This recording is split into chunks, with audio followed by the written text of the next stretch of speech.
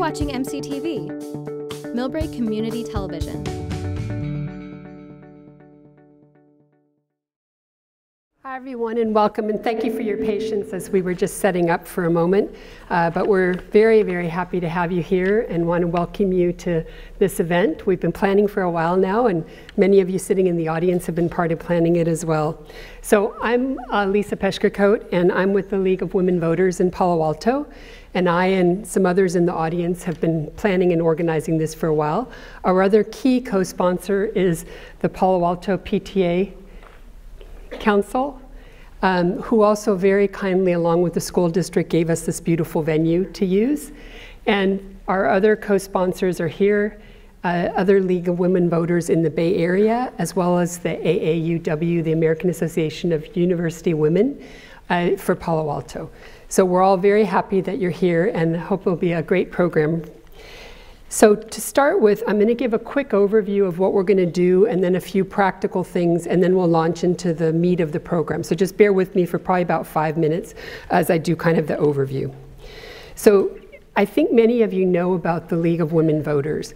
We're about voting rights and information for voters, nonpartisan, nonprofit, and that's what the League kind of does. Our big focus this year nationally for the League is around making democracy work. And that's kind of our trademark logo for the year. And there's so many things that go into that, but one thing that goes into that is informed voting. So getting information for voting.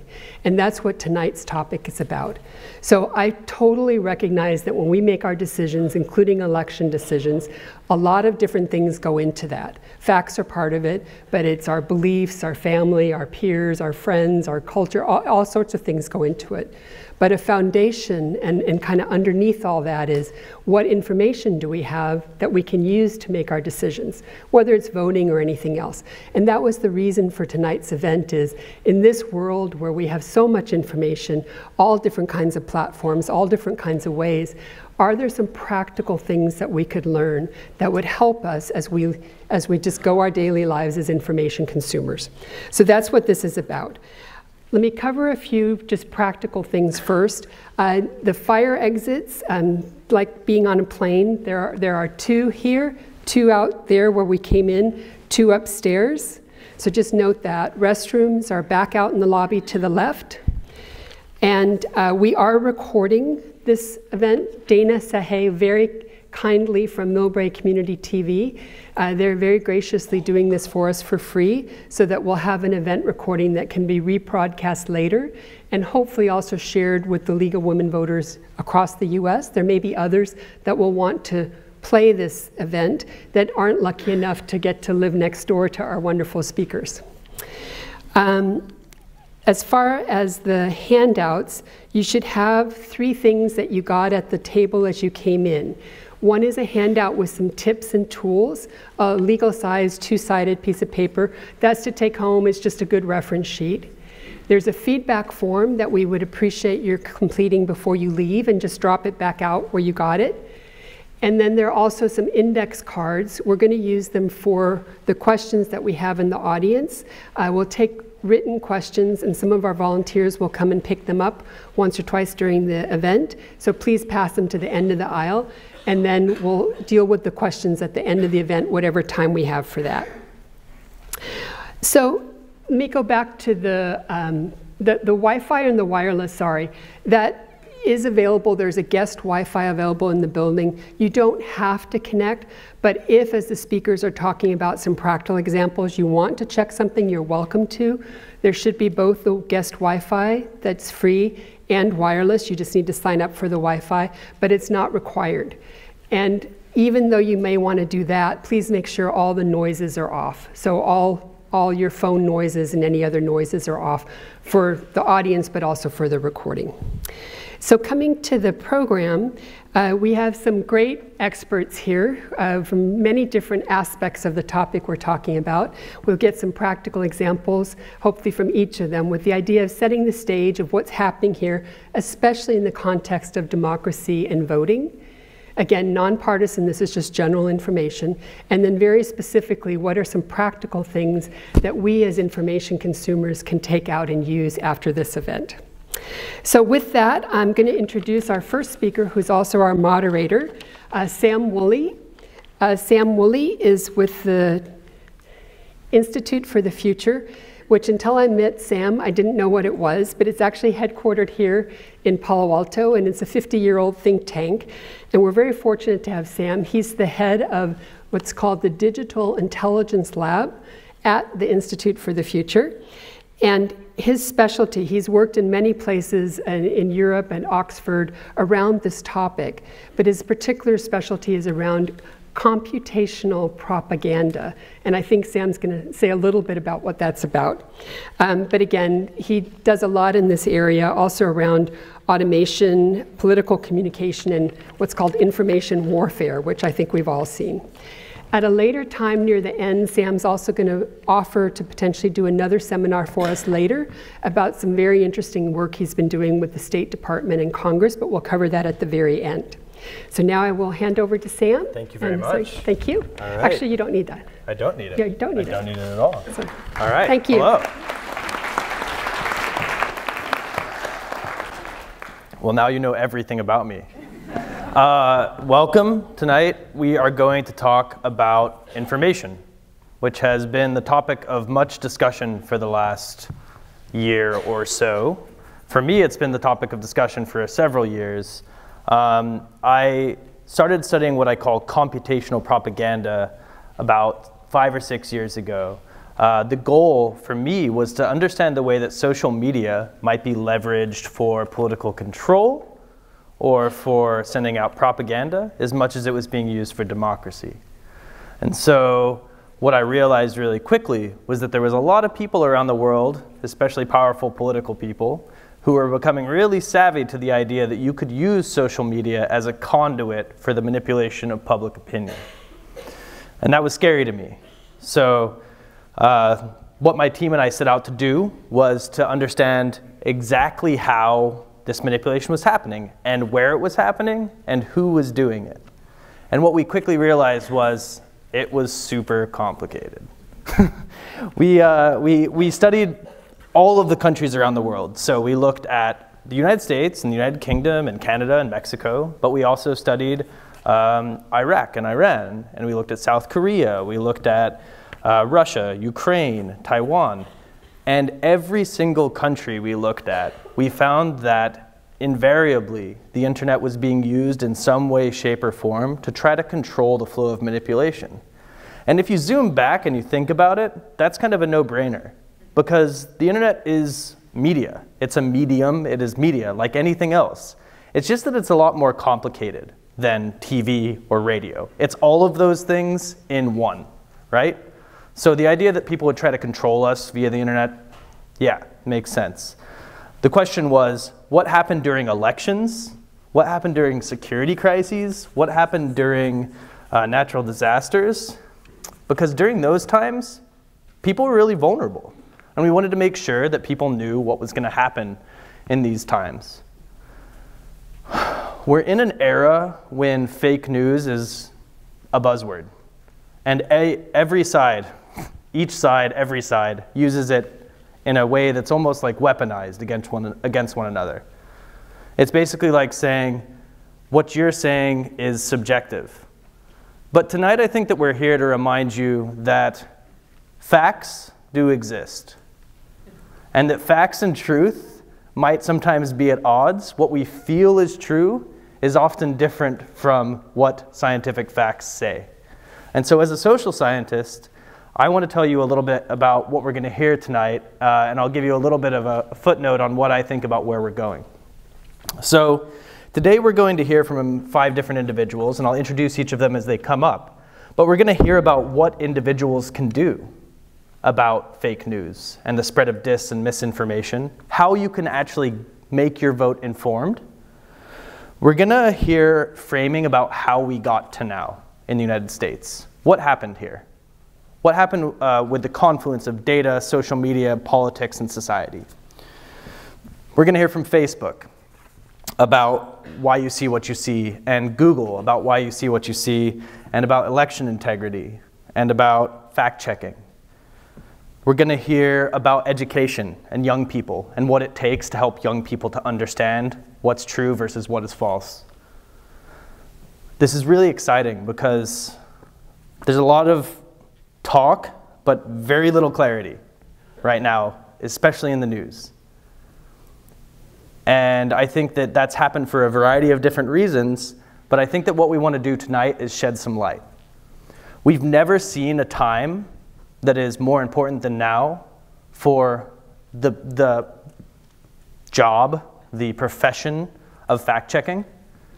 But I want to tell you that in my conversations with journalists, they also don't know what to do all the time, by any means.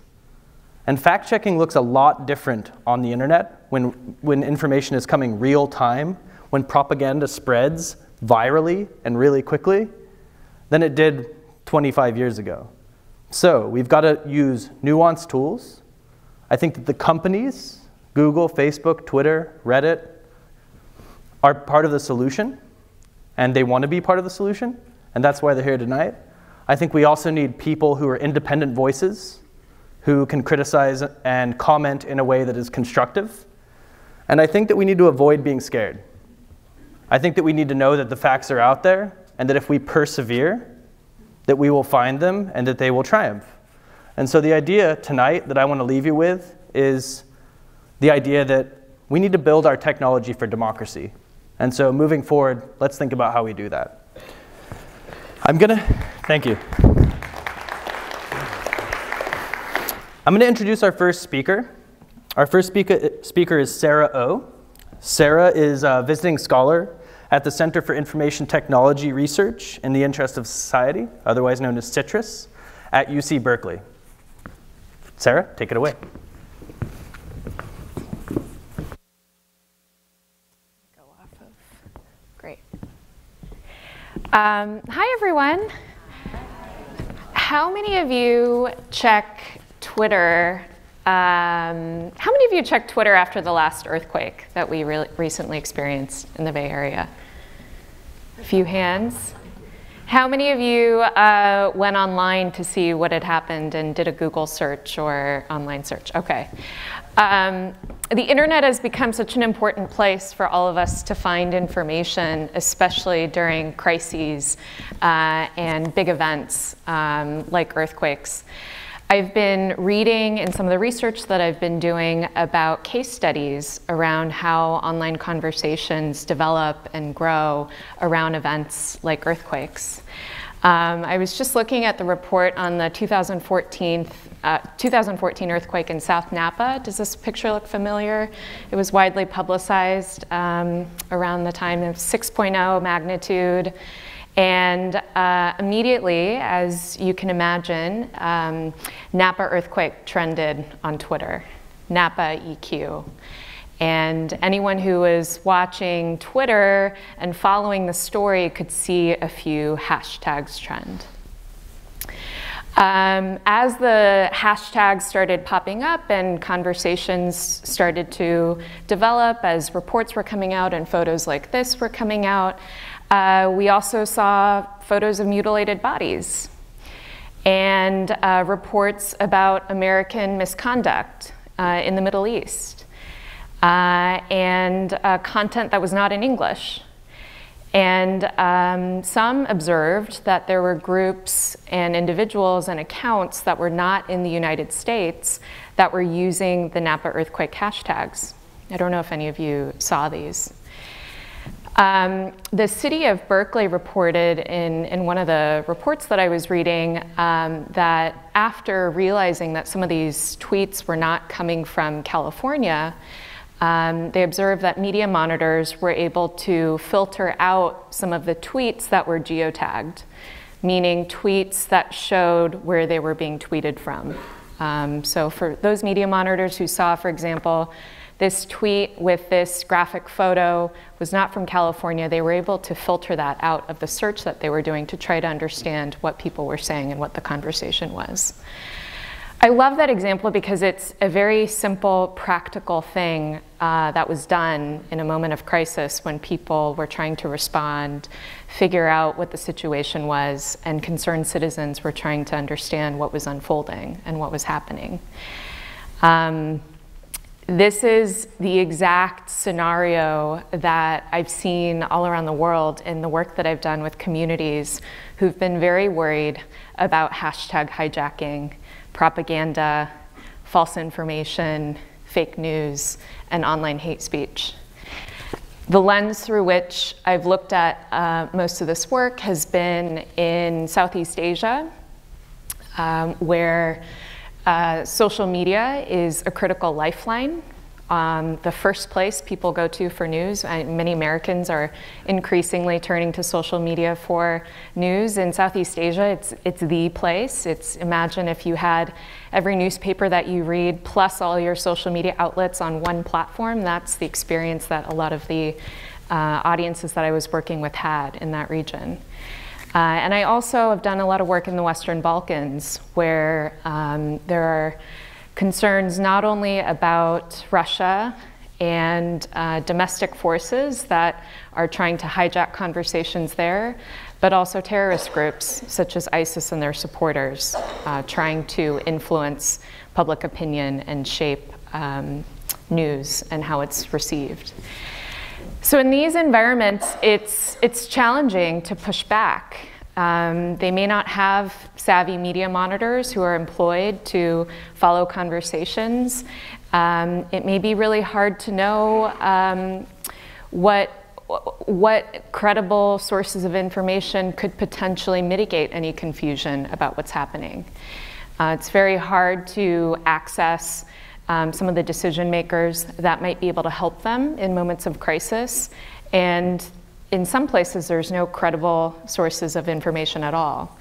Independent media is struggling in a lot of the countries where I worked. So the perspective that I bring to thinking about how to push back on false information and propaganda is in an environment where fake news can mean life or death. And there are very few institutions to fall back on.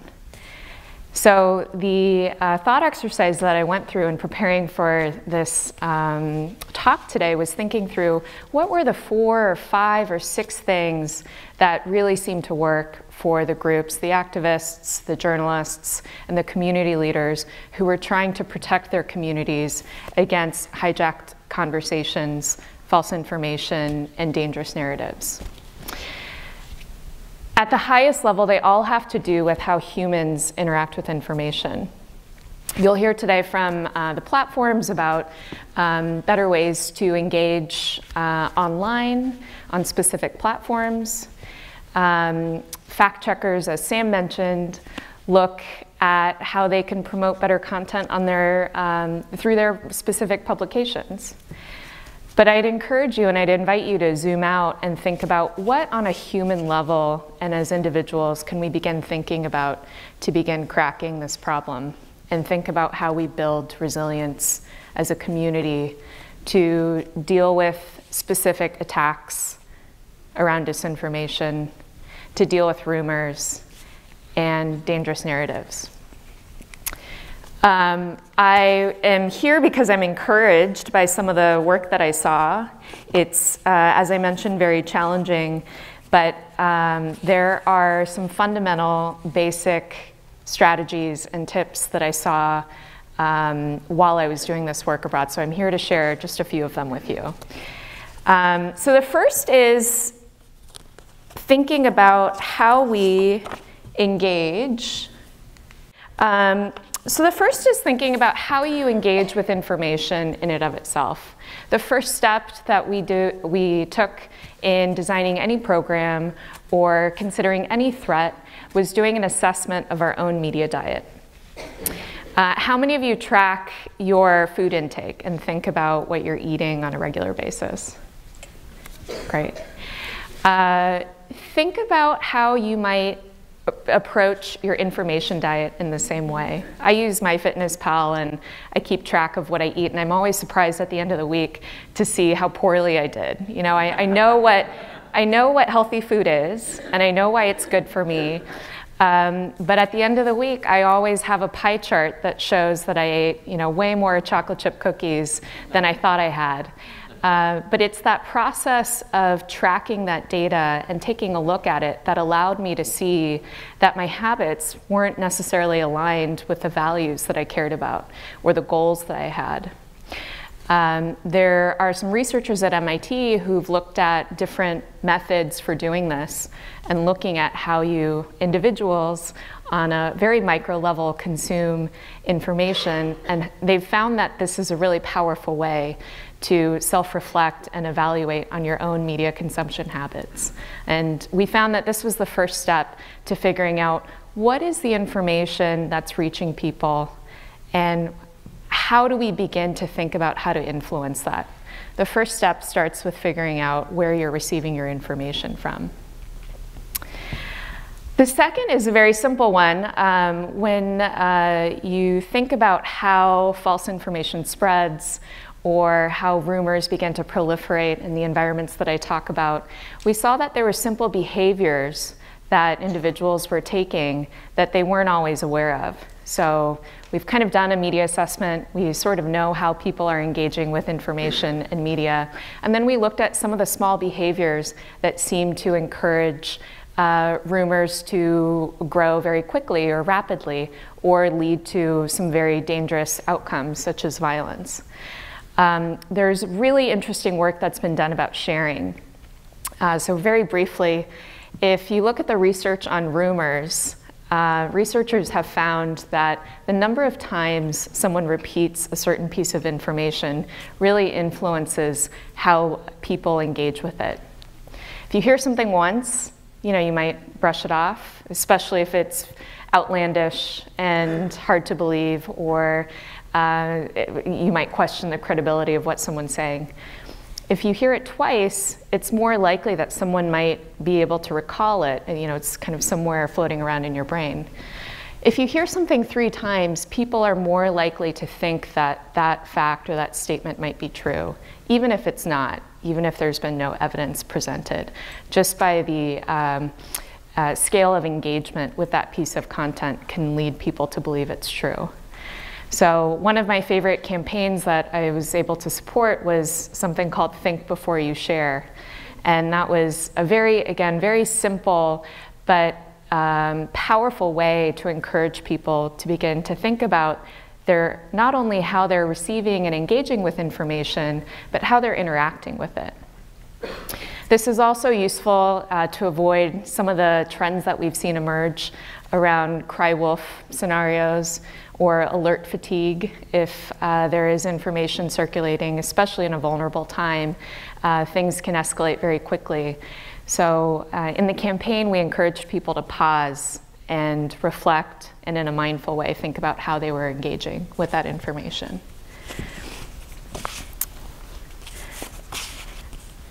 The third thing, so if we're thinking about this as going up in a scale of engagement, we started with thinking at a very basic level how we're engaging with information, how we're interacting with engagement.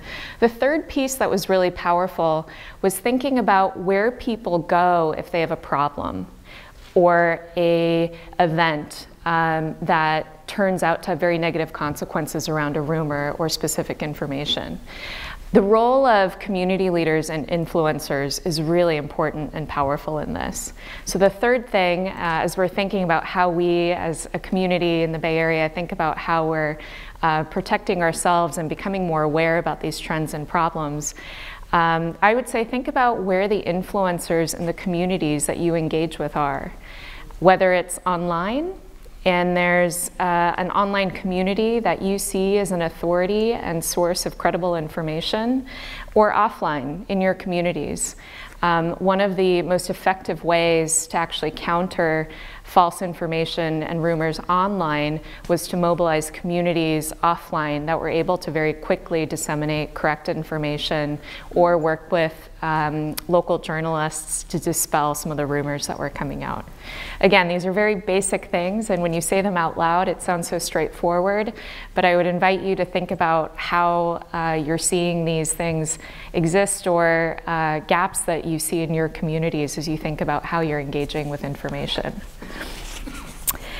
And then the last thing, again, this is related, but when there's information that is promoting or false information that's promoting something that is potentially dangerous or scary, we found that the direct responses saying that wasn't true or saying that information should not be believed were ineffective.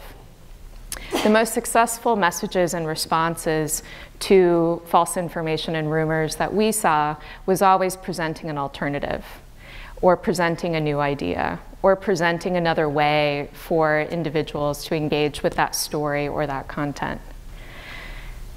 So think about, as you, again, assess where you're getting your information, where you can go to resolve a question about credibility, what are the other factors in your community that might allow you to develop a alternative option if there's something dramatically false or incorrect coming up in your community about an issue that you care about. To go back to earthquakes, I think about this a lot as building a toolkit for preparedness. I mean, the first thing that we do when we have a big earthquake is go out and buy an earthquake kit from CVS to prepare for the next one. These are just some of the small things that I've seen work very effectively at a very basic individual and community level in places where false information and rumors have had very serious consequences. So these aren't silver bullet answers. I think all of us that you'll hear from us today will say that there are no silver bullet answers, but there are very basic small things that we can do in the same way that we prepare earthquake preparedness kits to prepare for the next big disaster. So I'll end on that and share that I think the trends that you'll hear about in international contexts are very relevant for our discussion today and thinking about the influence of these trends in our democracy. More than isolated incidents or unique cases, I think they're much more of a canary in a coal mine situation, and we're already seeing the same strategies and tactics be used in our democracy that have influenced politics and conversations abroad. So I think there's a lot of relevance to the experiences that we've seen in other places, and would invite you to engage with those experiences, but think about how it affects you and your community on a much more basic local level. So with that, I'll end there. Thank you.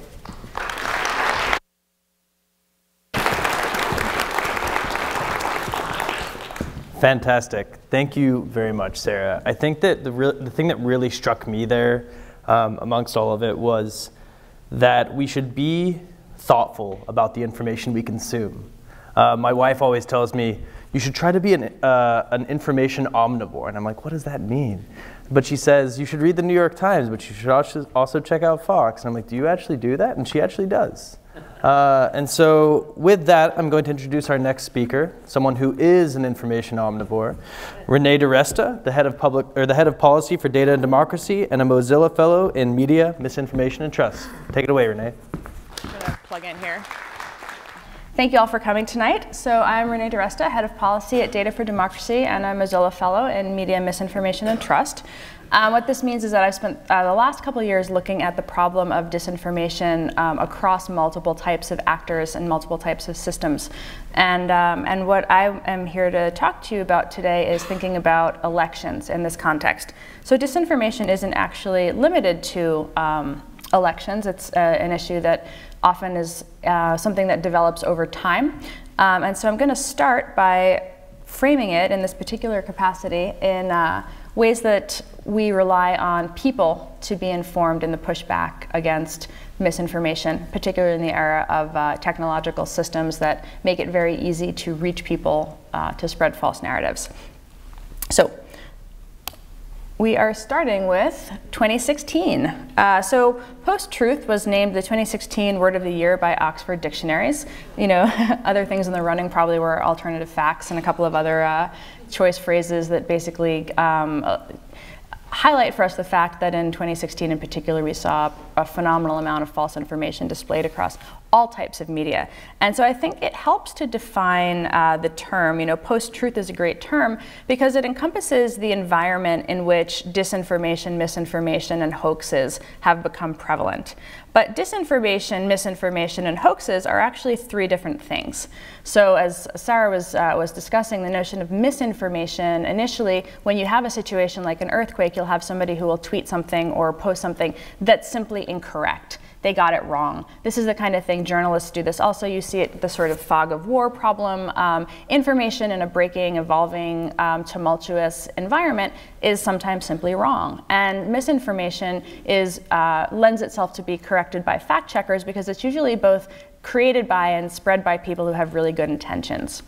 This is very different than disinformation, which is a term that we use and that I'm going to use sort of throughout to talk about deliberate attempts to seed false narratives or to make people believe an incorrect thing. And that's because disinformation is usually something that's spread by one group that is targeting another group with the intent of making them believe something that's either not factually accurate or is highly provocative or highly swaying, or to spread a narrative that's particularly divisive. And propaganda is sort of a tactic in a disinformation campaign in an information war. So that's the sort of hierarchy that we use when we think about this stuff. Propaganda just means information with an agenda. So it is something that can be spread by governments, but it can also be spread by corporations or by people. Propaganda in a disinformation campaign is content that's put out to make people believe a particular thing. So all of these have been sort of rolled up under the name fake news.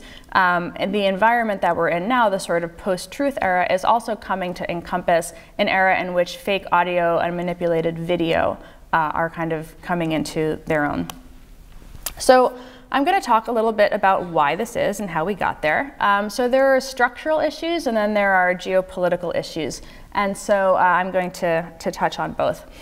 So social networks in particular have made it very easy to reach vast numbers of people incredibly easily. And that's because the thing that makes them so powerful is that they connect us.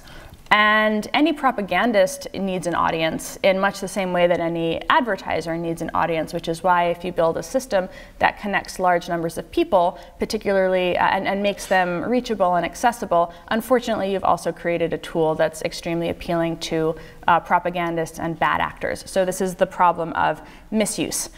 Since everyone is connected on the internet and everyone is very, very frequently on the internet, I noticed there weren't a lot of folks on Twitter here.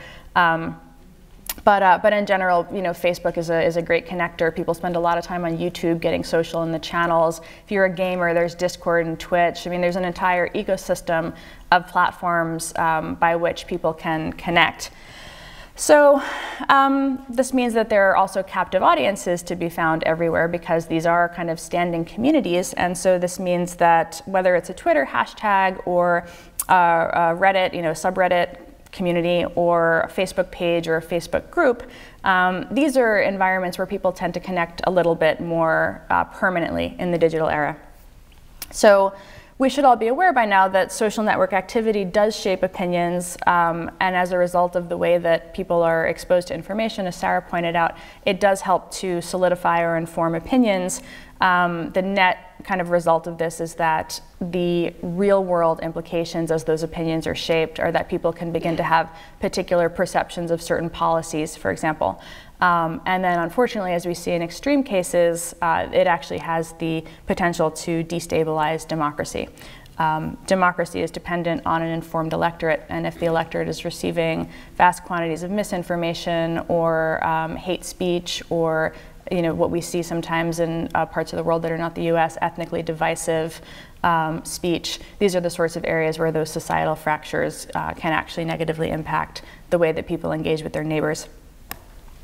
So the power to influence opinions increasingly lies with those who can most widely and effectively disseminate a message.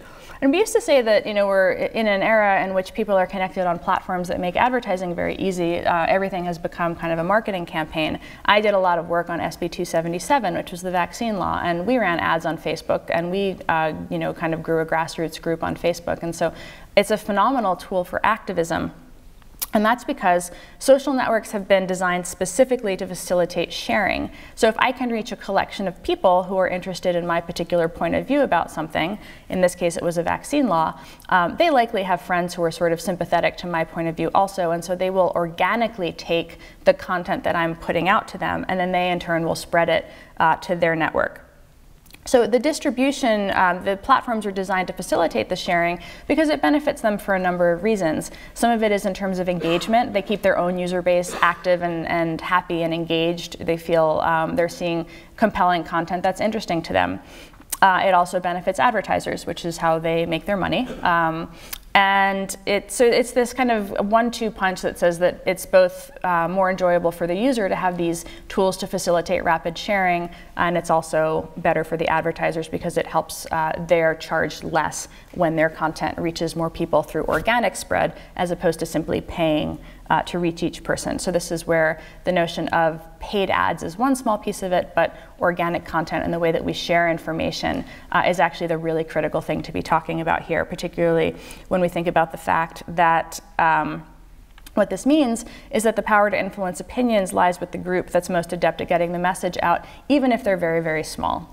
So when SAM was introduced, I believe the concept of manufactured consensus was mentioned. And so one of the challenges when we think about how information spreads around social ecosystems is that bad actors who have a lot of fake accounts can masquerade as real people. And so that is how either very, very small groups of people or small groups of fake people can actually have serious reach. Their information can get out there and reach real people who then in turn spread it to their communities. And so this is how the problem begins to propagate and why ideas about information integrity are kind of the core to our discussions, particularly as we think about the information environment in the election season that we're moving into. So bots and automated accounts on Twitter, for example, can be programmed to repeat inaccurate or incendiary talking points. Sarah mentioned the notion of hashtag spamming, where people are pushing an unrelated message into a hashtag. You'll also see people pushing, in the tragic cases of mass shootings, this happens very often. People will name people who are not actually the shooter, but unfortunately, by the time that information is corrected, the poor person who was misidentified finds themselves the recipient of having their entire internet life assessed and analyzed and pushed out to the masses. You'll see it returned, unfortunately, in search results if search is taking too great a signal from social chatter. So this is an example of how, unfortunately, influence and disinformation dissemination are systemic. Things hop from platform to platform to platform. And so if, what we say a lot of the time when we talk about Sam's issue of manufactured consensus, if you can make it trend, you make it true. Because unfortunately, for certain moments in time, if I go and search for the name of, of someone involved in a mass shooting, for example, the results that are going to be returned to me are going to confirm that initial fraudulent misconception, and it's going to take a while for the internet to kind of catch up and fix that problem. So this is the problem of what is popular or what is rapidly shared or what is incendiary. Incendiary content is much more likely to be reshared. People really respond to righteous indignation, to rage. There are a couple of interesting studies that say that a lot of the most popular articles that get tweeted around a lot and shared a lot are also the ones that are really not the ones that are most widely read. Like, they're not actually reading the content, they're reading the headline and then hitting the share button. And so this is how the problem of popularity for a long time has resulted in, this was the problem of clickbait, that social platforms really had to get in there and try to create signals by which they took into account whether or not the person sharing the content had actually read the article before deciding to share. In the era of what we call zero-cost publishing, anyone can write whatever they want. So nailing the distribution channel is often a lot more important than actually being factually accurate, because if you can make it trend, you can make it true. So if you can create content that people are going to find really appealing, that's going to have that one sentence about your message, that one kind of core piece to the propaganda, you can get it out there if you game the system well enough. There are no gatekeepers really that fact check. We have kind of democratized access to dissemination channels, and while that has had wonderful positive benefits in terms of opening up people who didn't previously have a reach or have a voice and helping them find an audience, the flip side of that has been that there is no editorial oversight, no fact checking. And so the kind of stuff that wouldn't make it to the front page of your newspaper can in fact make it front and center and be shared by hundreds of thousands of people on a social platform. So I'll talk really briefly about election 2016. So I was one of the people who did the research on looking at the tracking the Russian content from platform to platform to platform. And this was during a period in early 2016 when the social platforms themselves didn't really have the most informed perspective on what it was that was happening. And that's because one of the things that we see as third-party researchers is we can gauge the health of the system, meaning we can see where content emerges in like a very small coordinated group of people, and then we can watch it percolate, and so we actually watch it spread. We watch the content get written and posted to these really dicey blogs. We watch it hit Facebook and certain small groups. We watch the specific requests that it be coordinated and shared out. We see it happening in Twitter, in secret Twitter chat groups. We see it happening on Discord, on Twitch, on 4chan, you name it. So we have this kind of top-line perspective that lets us track content as it percolates from platform to platform, whereas the platform's job is to understand what's happening kind of in its own house. And particularly back in 2016, before the problem was recognized as widely systemic, there were not a whole lot of people who were sitting in the tech platforms thinking, how is Russian intelligence misusing my platform today? So what happened with Russia was, we live in an age where societal divisions are high, and you've probably heard about the two Americas. Social networks show us what we want to see, and so there's an idea that the two Americas actually consume very different types of content. Sam alluded to this when he was talking about information omnivores.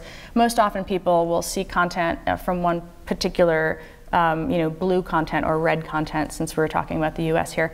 The problem with seeing only blue content or red content is it reinforces a particular point of view, makes you think that everybody kind of thinks the way that you are. Since you are sort of constantly seeing that reinforced content and that reinforced perspective, your guard is down a little bit. And so, especially when it's a friend or someone that you know or trust who's doing the sharing, you don't think Jane is trying to manipulate me by sharing this article from some blog I've never heard of. Instead, you're sort of you're already in an environment of believing good things both about the sharer, and then when the share happens to reinforce your perspective, you're just much more inclined to kind of readily accept it. So social networks were designed to show people what makes them feel happy and engaged, and so it's very rare in a platform that's goal is to make you happy and engaged for them to voluntarily interject. Me, I have a slightly left of center feed most of the time. It would be a little bit incongruous for me to suddenly start seeing Fox and Friends video clips stuck in there. So the downside is that the division and the disparity in what we see kind of perpetuates and even increases the idea of the kind of two siloed separate Americas. And what that does is that really opens the door for disinformation campaigns and propagandists to produce content that looks just plausible enough that we don't stop and think about it. And so the Russia pages, we saw two things in particular. The names, some of the pages were things like Blacktivist, and that was a largely plausible Black Lives Matter type page that was just a little bit extreme. And then it got progressively more and more extreme. But in the early days when people were just starting to follow it, particularly when they were paying for ads to grow their page numbers, it was just a little tiny bit, it was maybe your point of view on the issue, but just a little bit out there. So just widening the Overton window just that much. And we saw this with all of the pages. They all had very similar things. The ad would be relatively innocuous. Army of Jesus, I think was the name of the page that posted this one.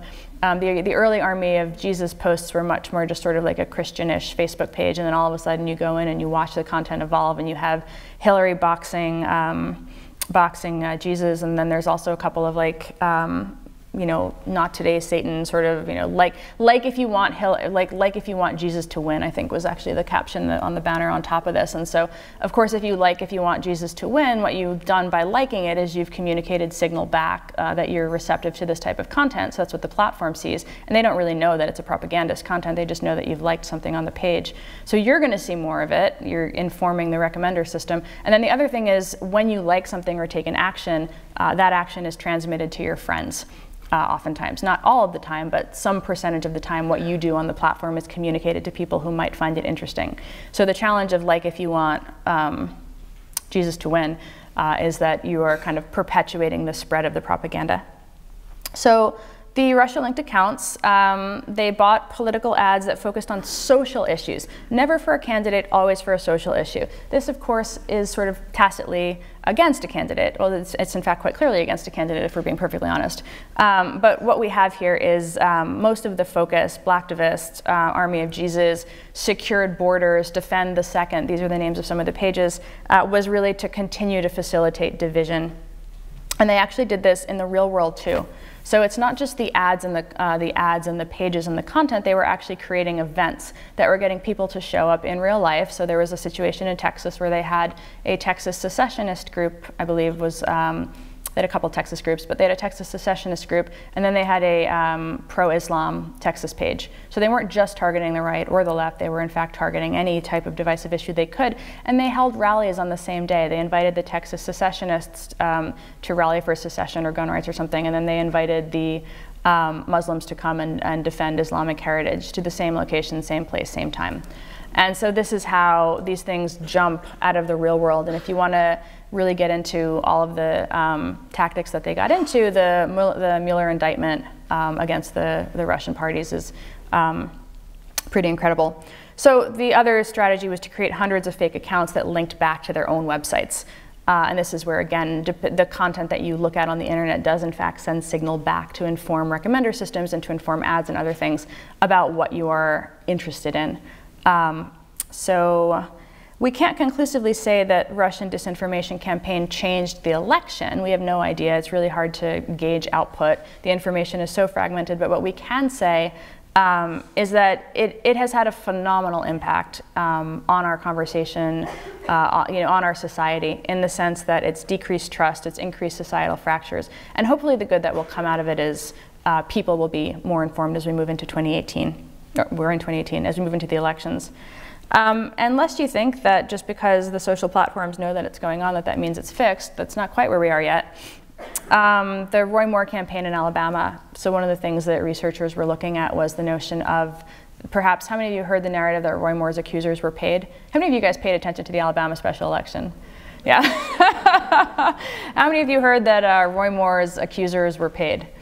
Yeah, so there was an interesting Twitter account called Umpire 43.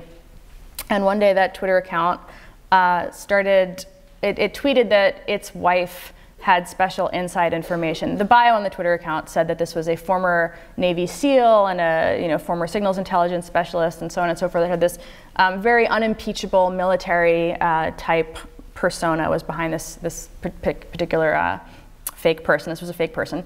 And this fellow tweeted that his wife had received information from her friend that Roy Moore's accusers were paid $1,000 with the $ at the end. And so, there's certain really interesting things that we start to see with like Russian keyboards don't have commas, apostrophes, because the possessive case doesn't use an apostrophe. So and the $ at the end is another sort of notorious signal that this is not an American, certainly not an American serviceman, would probably not make that mistake. So this is the examples of the kind of signals that we look to pick up. We of course then see when we go look at Umpire 43, how many times that account's stuff has made it into Red State Blog and a couple of the other sort of less diligent about fact-checking right-wing blogs. And so that particular fake account's materials were amplified. You know, the posts that this particular fake account was making were amplified to people who then went and read those blogs as well, and he was posted in there, as an authoritative source, as opposed to a troll from God knows where. It's also really hard to conclusively say Russia, even though this is where we are. So the goal of all of this is really to create a sense. Oh, and by the way, Umpire 43 was because in 2012 the account was a baseball bot. So we went way far back in time to look at what this account had been doing over the prior 6 years, and found that in 2012 it just tweeted baseball stats, and it was a completely automated account that had probably been bought and sold, and that is how fake accounts are transacted, and that is why. When I get into the what to do, really understanding who is behind the message is so critical. So the goal of a lot of these efforts is to create doubt and disillusionment. It's to make you feel that it is just way too hard to tell what's true and what's not true. That it in some ways actually reinforces that what you see from your friends is going to be the thing that you pay the most attention to, even if your friends aren't necessarily going out there and sharing the most fact-check stuff. So 2 things you can do. The first is really investigate the narrative, since since a lot of people do feel just absolutely burdened by trying to figure out what is and isn't a real source, and since they take so much of their information from their friends, it's really important to pay attention to what you're sharing. Are you kind of a good citizen in your friend group? Do you fact check your sources, or do you just say, well, this headline made me feel a certain way, and so I'm going to reshare it so that other people feel that same sense of righteous outrage? So actually going and taking the time to do the fact check, a lot of the platforms will probably talk about their fact checking efforts. But so that is where we are. Anyone can get taken in by a story that confirms their biases. It's not a partisan issue at all. It's just human nature. And then the second thing is really to investigate the speaker. So there are a lot of fake accounts on social media, and particularly if you hang out on pages or groups on Facebook, they try their best to kind of keep their garden clean, but fake accounts do still pop up. Twitter in particular, which doesn't have a problem with anonymity. That also trying to get a sense of who is talking, why has this been shared hundreds of thousands of times. Really looking to see if you're engaging with somebody deeply. Is the narrative authentic, and if this is a person I don't know, inviting me to an event in my community that sounds potentially incendiary, who is this? Just take the extra time to check. So what we have, kind of our best defense against bots and disinformation campaigns isn't a password or a firewall. It's us, it's community, it's being stronger and more adaptable, understanding that this is where the information ecosystem is. And there are a lot of positive things that the platforms are doing to try to fix it. There are a lot of very positive things that regulators are doing to try to ensure that that happens. But right now where we are is the best thing to do is to call out false narratives within our community and really press for facts. And above all, we have to have the courage to unflinchingly pursue the truth, even when it leads us to confront our own biases or have uncomfortable conversations. So thank you.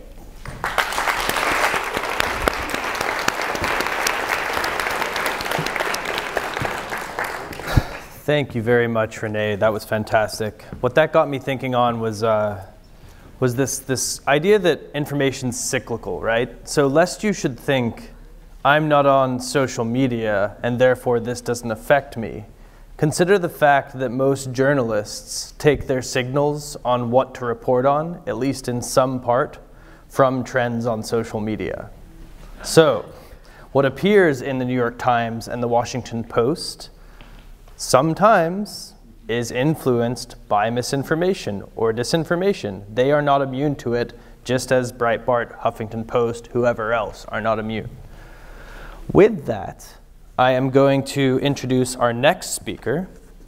Dan Russell is Google's Uber tech lead for search quality and user happiness in Mountain View. Dan.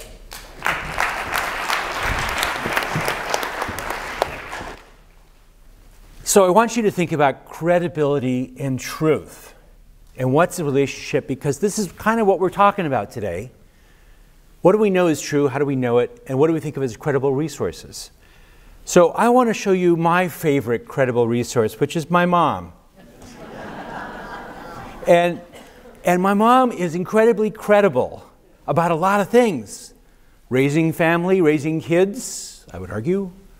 Music, lots of things. Quantum mechanics, not so much. What that tells me, though, is that even very credible sources have their limits. There are things you expect them to do and to know and to not.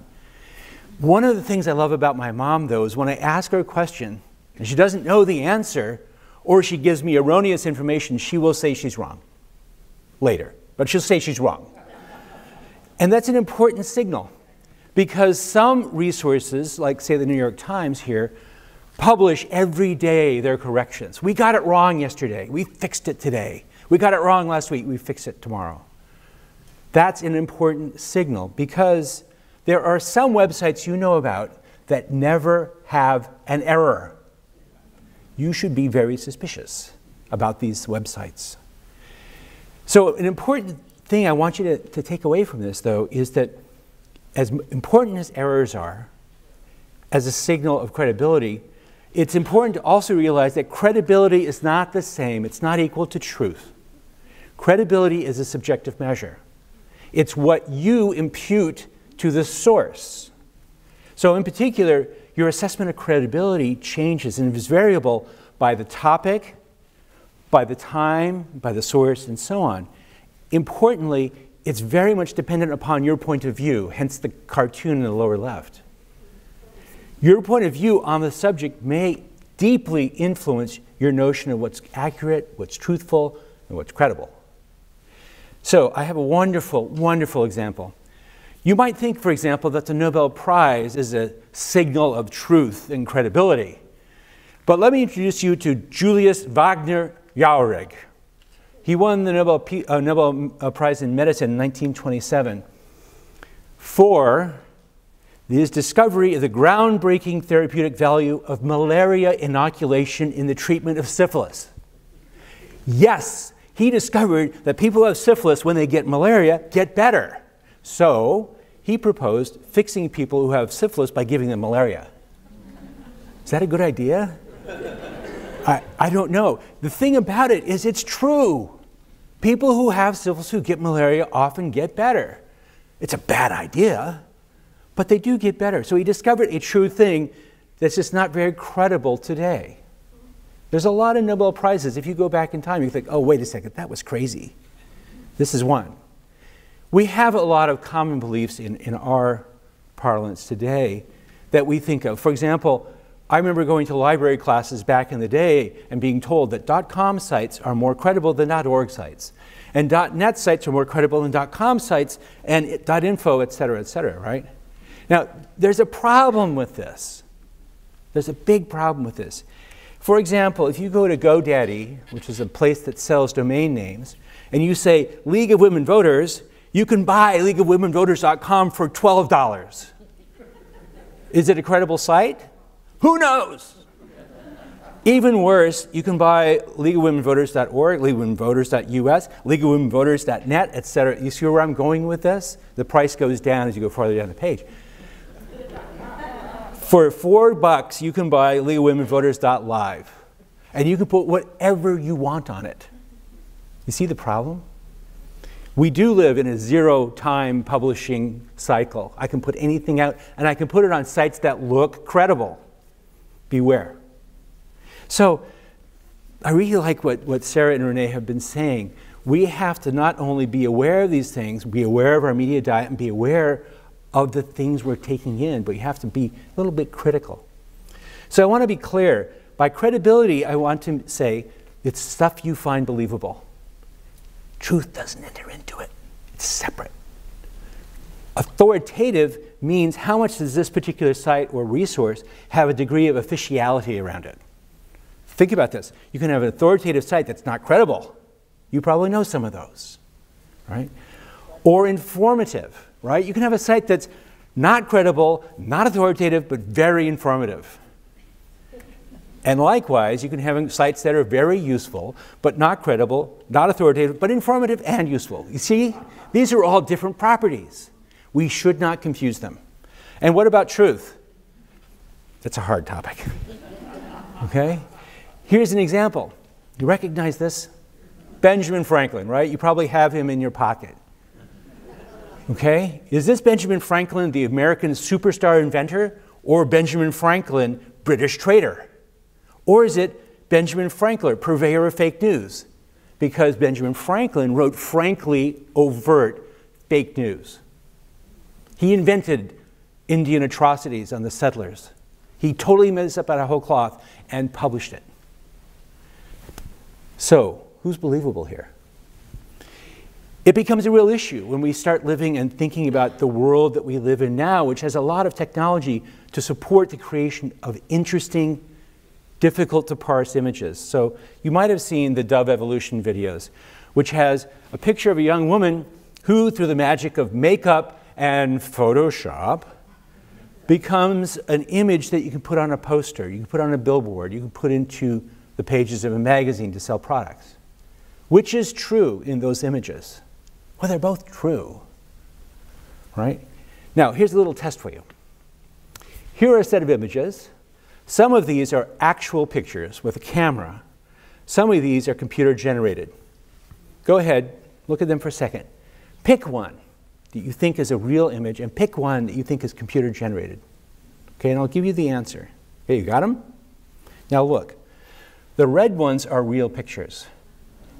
Anybody get it wrong? Yes, exactly my point, okay? So I particularly like the guy down there in the bottom row, the computer-generated impish-looking man. Right, I thought it was a live picture. It's not. Let me give you my very favorite illustration of this, of the problems we're facing now as technology advances.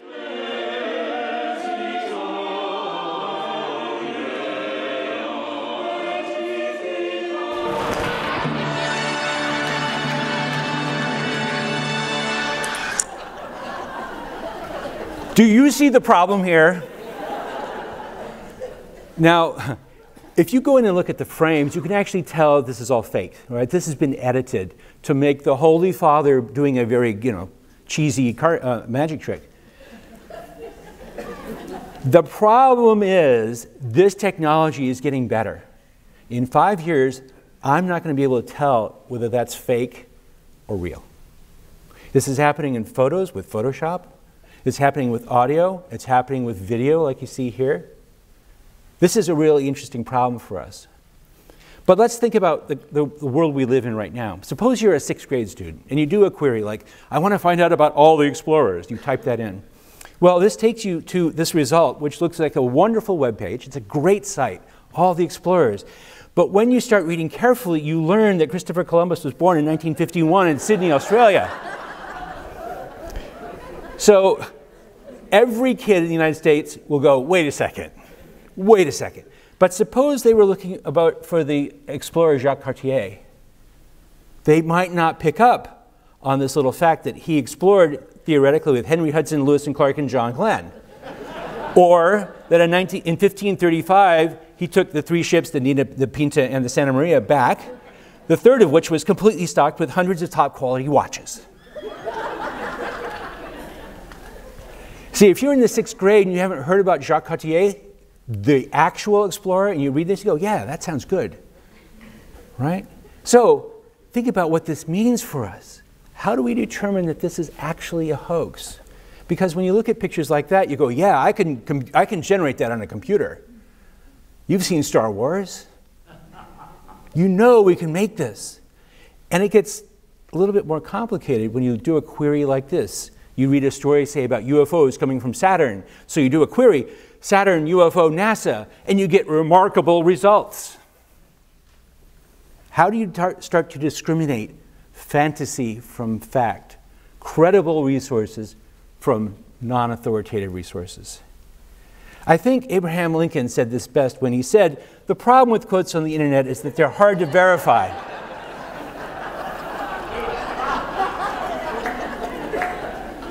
It's true, right?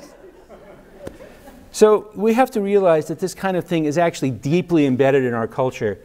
We all know about emoticons, we know the language of the internet and so on. So when you go to a website, a question answering website, and you see a question like this, is it true that Rosa Parks would have moved to the back of the bus, but she was listening to her iPod?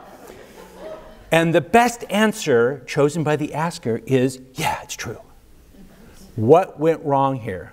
What went wrong is that the asker did not understand what that symbol means. You're all literate people. You know that that's the universal emoticon for sarcastic reply. That's the tongue sticking out. I'm pulling your leg is what that means. And the asker's rating is great. 5 stars, I'll put that in my report. I trust you have the nicest avatar. The quality of one's avatar, this is a big tip. The quality of one's avatar is not a basis on assessing the credibility of a result. Okay?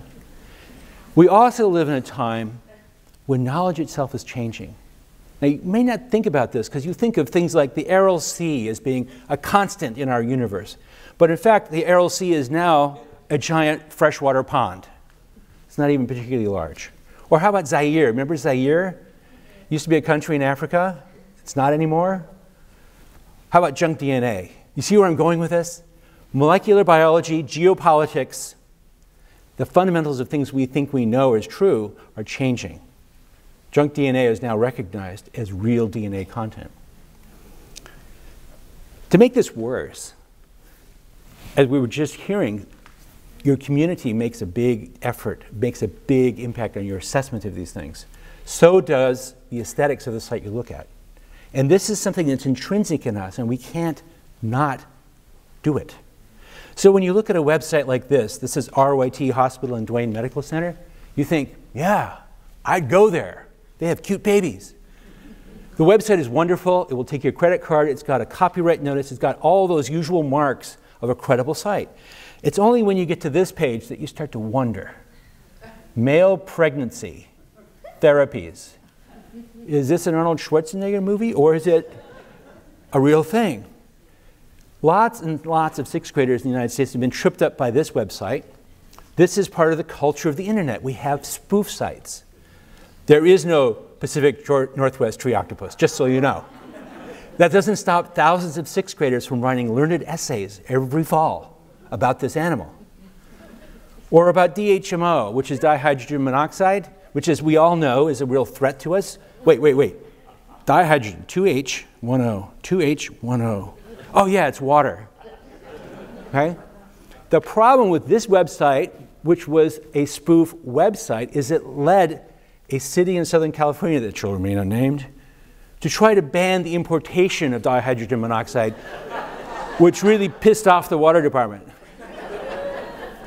So we live in a world where this kind of stuff is just normal. And making fake sharks in the middle of the streets of New Jersey during Superstorm Sandy is an entertainment for somebody who loves to do that. It's not hard to figure this one out is fake, because when you go to the guy's Facebook page, he says, my hobby is making fakes. That's not hard, right? He admits it. So I think Hemingway actually has it right when he said every man should have a built-in crap detector. And furthermore, this is something we need to teach. It's not intuitive in all of us how to do this. So let me give you a couple quick tools and strategies for doing this. First big one, please, before you post that crazy thing, or before you repost that insane message you got from your mother-in-law, do one more search. Search for sharks in New Jersey during Sandy, and you'll find quickly it's a hoax. One more search often will give you insight and will stop you from having egg on your face. Think about doing this kind of background analysis by looking at who the author is. It's not hard to do this, but what makes this author an expert? Are they just a bot that's repeating some nonsense it picked up? Or, in the case of the UFOs from Saturn, do they show their badge in the lower left corner to give a clue about what their inclination is? They really want to find aliens. They put a badge of an alien in their website. Check the website itself for background information. It's not hard to see who the authors are and see what other articles they've written. Check the About page. Check the web address. For example, if you heard a story that, for example, that the World Trade Organization, WTO, is instituting a formalized slavery market in Africa, your spidey sense should go, what? And you should say, wait a second, I'm going to do a search, and you'll find this website looks like that. It says, oh my gosh, They really are setting up a slavery site. Is that true? Well, if you check the title of the page, it says WTO, World Trade Organization, GATT, Global Agreement on Trade and Tariffs. Wow, that must be right. But look at the URL there, www.gat.org. Go check that one out, and you discover that's the website of a group called the Yes Men. The Yes Men on their homepage say, we do international hoaxes. Again, not hard to figure this out. So before you get outraged, check, right? Before you get really upset and pissed off about something, do the obvious search first. You want to do these sort of obvious quality checks, and there's a lot of resources online that help you figure out, for example, using double quotes to find the author's name and all these tricks you can do. You want to check the data quality. For example, consider, what would prove this outrageous thing I'm reading to be wrong? How would you answer that question? For example, you can ask a terrible question like, is the average length of an octopus 18 inches? That's leading the jury. Don't ask questions like that. There are bad questions, and that's one. Avoid confirmation bias. So a better query would be just ask, what's the average length of an octopus? So when you're doing these kinds of researches, you want to look for bibliographies, citations, all that kind of stuff. Check the news sites to see what's background, but also use common sense. I know, that's asking a lot. But look, if somebody tells you that's a picture of the United States from a satellite during the Great Northeast blackout of 2003, you would say, yeah, New York is gone. There really was a power blackout then, but wait a second. You should be very suspicious of that picture because, why? No clouds. There are no clouds in North America, give me a break. Right, never happens. So look at these things skeptically, do the obvious searches, and there are a lot of search tools. Let me just show you one, and then we'll summarize here. If someone tells you this is the result of a terrible winter, Lake Michigan, shores right by Chicago, water's coming up and coating these cars with ice, terrible winter. But if you go to Google search and right-click on that image, you can search for that image. Did you know that? You can search for images, right? Incredibly handy tool. And you will find that this picture is not from Chicago, but in fact is from 2005 from Lake Geneva. I'm giving you a funny example here, but you can see lots of examples where people post pictures of riots or missile attacks in the Middle East and claim it's from last week in Lebanon or wherever, Syria, something. But if you actually do the Google search, you'll find out it's actually from 10 years ago, from another country. Recap. Please do one more search. Check these things. Check the expertise of the author and their motivations. Try to understand by looking at their website for the background, who owns the site, what are they doing, what's their motivation. Try to validate this data you see in stories, and be skeptical. Think critically, and use all these search tools we've got. So a quick promo here. I have an online course called PowerSearchingWithGoogle.com. It's 20 hours of exactly how to do this kind of thing. I have a blog where I post stuff every week, and that's the way you find it. I want to leave you with this last thought. Benjamin Franklin, Julius Wagner Jauregg, Abraham Lincoln, and my mom all agree, before you post or repost that message of dubious value and questionable parentage, please do one more search. Thank you very much.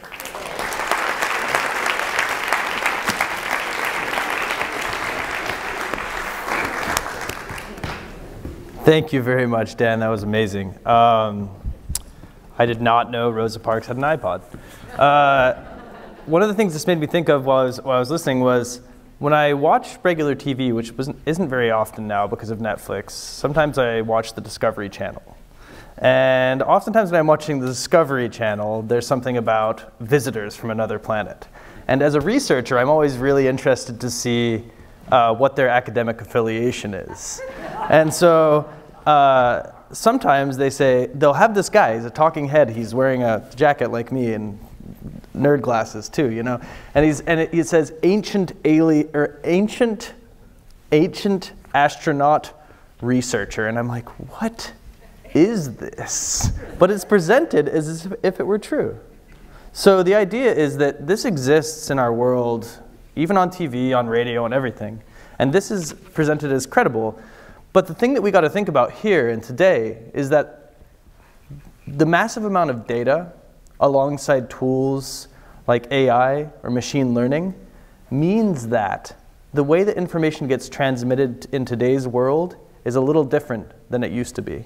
So we've got to ask a few more questions. With that, I will introduce our next speaker. Tessa Lyons is product manager at Facebook. She's in charge of something very important. She is focusing on the integrity of information on the news feed.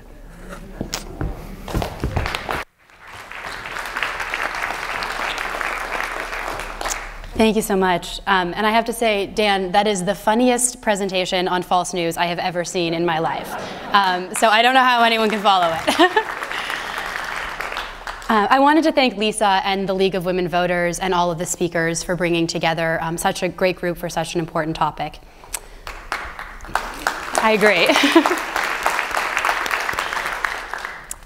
So what I wanted to share today was really three things. First, I want to talk a little bit about why you see what you see on Facebook and how you can control it. Secondly, I want to talk about the efforts that we are investing in order to better protect the integrity of our platform, which is particularly important around elections. And third, since it tends to get a lot of coverage, even in the conversations we've seen today, I want to talk briefly about the work that we're doing with third-party fact checkers. Now, I want to start by saying that we as Facebook know that we have a role to play in election integrity. And we also know that things happened on our platform in 2016 that should never have happened. We take these abuses really seriously because they violate everything that we stand for and the mission that we have for empowering people in order to bring the world closer together. I want to touch, before I dive in, on just some of the things that we've been doing around election integrity, and then I'll circle back to these as we go on today. So 4 of the areas that we've been really focused on. One is investing in people. We've grown in the last year the security team that we have at Facebook from 10,000 to what will be by the end of the year 20,000 people. Because we know that there are things that we need to do better on, and that there are many tasks that require people, not just technology. At the same time, we know that with a community of 2 billion people around the world, relying on human review alone is not enough. So we've also made investments in technology, in machine learning, in artificial intelligence, in many cases to help us get better and faster at detecting potential abuses and prioritizing them for human review. The third area that we've really invested in is taking a more proactive stance in looking for harmful content. People like Renee have been doing great work in this area for a long time, and as she mentioned, the platforms found ourselves behind what a lot of other researchers were doing in the last few years. And so we've really invested in not just catching up, but also ensuring that we're looking ahead to future abuses to make sure that we are prepared and upholding our responsibility to the people who use our platform. And the fourth is working with our community. Renee talked about how this is really a system-wide problem, and we know that we're not going to solve it unless we're working together. One of the things that I'm really grateful for as a product manager on this area at Facebook is how closely I've been able to collaborate with other tech platforms, with academics, with researchers, with civil society, and with organizations like the League of Women Voters. Now, I mentioned that I would start with the topic of why do I see what I see in my news feed and what can I do to control it? So I want to ask, and I promise that I won't be offended, how many of you use Facebook? By show of hands. Okay, now keep your hands up if you think that you know how Facebook works. Cool. So I see that as both an opportunity and a sign of feedback that we need to do a better job of explaining it. Now, I work specifically on Newsfeed. And for those of you who use Facebook, you probably don't even really think of Newsfeed as a product, because it's really the place that you start when you open your Facebook app on your phone or on your computer. And it's where you see a lot of the stories from people that you've connected with, from your family, from friends, from pages that you follow, from events that you've RSVP'd to. Now, Newsfeed has a set of values. And these are the values that my team and I work to uphold every day. First and foremost, Newsfeed is about friends and family. And that's something that, frankly, I think we've gotten away from a little bit in the last few years and that we're really committed to coming back to now. Secondly, Facebook is a platform for all ideas. With 2 billion people around the world, we're really proud of the fact that Facebook can give people voice who've never had it in the same way online. And we also know that that brings challenges, which is why another important value is that we believe in authentic communication. The types of inauthentic dialogue and discourse that we've seen in the past and that were highlighted today aren't at all what Facebook stands for. And they're some of the areas that we've been investing to prove our efforts on. Fourth, we really believe in controls. And one of the things I think we have an opportunity to do better is not just help people understand why they're seeing what they're seeing on Facebook, but how they can control it, which is one of the things I want to touch on today. And then fifth, we are constantly iterating. We believe that we always have a lot more work to do in order to uphold these values and our responsibility. And we're constantly making improvements to ensure that we do so. So, how does Newsfeed work? And I apologize, we converted from Keynote to PowerPoint, so you're going to see a few floating letters throughout the presentation. I normally talk about how Newsfeed works over about 30 minutes, and I'm planning on doing it in about 1, so bear with me. When you think about how Newsfeed works, it's helpful to think about it for what it is, which is a ranking algorithm. And an algorithm is really just a fancy way of saying a simple series of steps for solving a problem. And the problem that the Newsfeed ranking algorithm is solving is, what order should I show your stories in Newsfeed? You're a lot more likely to see a story that's in the first spot on your Newsfeed than the one that's in the 3,000th spot. So the Newsfeed ranking algorithm works by starting with inventory. Inventory is the collection of stories from the people that you friend and the pages that you follow. The most important thing about your Newsfeed is who you choose to engage with and the pages that you choose to connect with. That's the first and most fundamental control that you have. Now, since people connect with a lot more friends and a lot more pages, and they have time to really consume all the stories from in any given day, the Newsfeed ranking algorithm prioritizes them by making a decision about what each individual would find most meaningful. And it does that by taking into account hundreds of thousands of different signals, things like who's the person who shared this. My mother lives abroad, and one of the top things that I always see in my Newsfeed is content from her, because her stories are really relevant to me, and I'm always commenting on them, and we'll have backs and forths, and our family will engage. So that's a really strong signal that that content is meaningful to me personally. My friend Lauren is also connected to my mom, but Lauren's a lot less likely to see my mom's content at the top of her Newsfeed. Now, the third step, and where this really comes into play, is in predictions. With hundreds of thousands of signals, we roll into a few dozen different predictions. And those predictions are about personal relevance and meaning. And they'll predict how likely an individual story is to be meaningful to that person, which is why the prediction might be stronger for me than for Lauren. And those predictions inform a relevance score. Now, we do this whole process for every story in your inventory, every time you open Facebook, for all 2 billion people around the world. And this, in a nutshell, is how Newsfeed ranking works. Now, one of the things I mentioned that's a core value of Newsfeed is control. So one of the things that we've really invested in, particularly in the last few years, is making controls more front and center. One of the ways that we do this is we have a view called Newsfeed Preferences, and it's discoverable in your settings. And it helps you understand how you can follow, unfollow, how you can select people to see first. I'm on the board of a nonprofit, and it's really important to me that I always see all of the posts from that nonprofit, so I've selected to see them first. And it also gives you ways to snooze people. You know, one of the common things around this season is everyone's getting engaged. There's a lot of engagement photos. If you don't want to see all of your friends' engagement photo, maybe you snooze them for a month or so.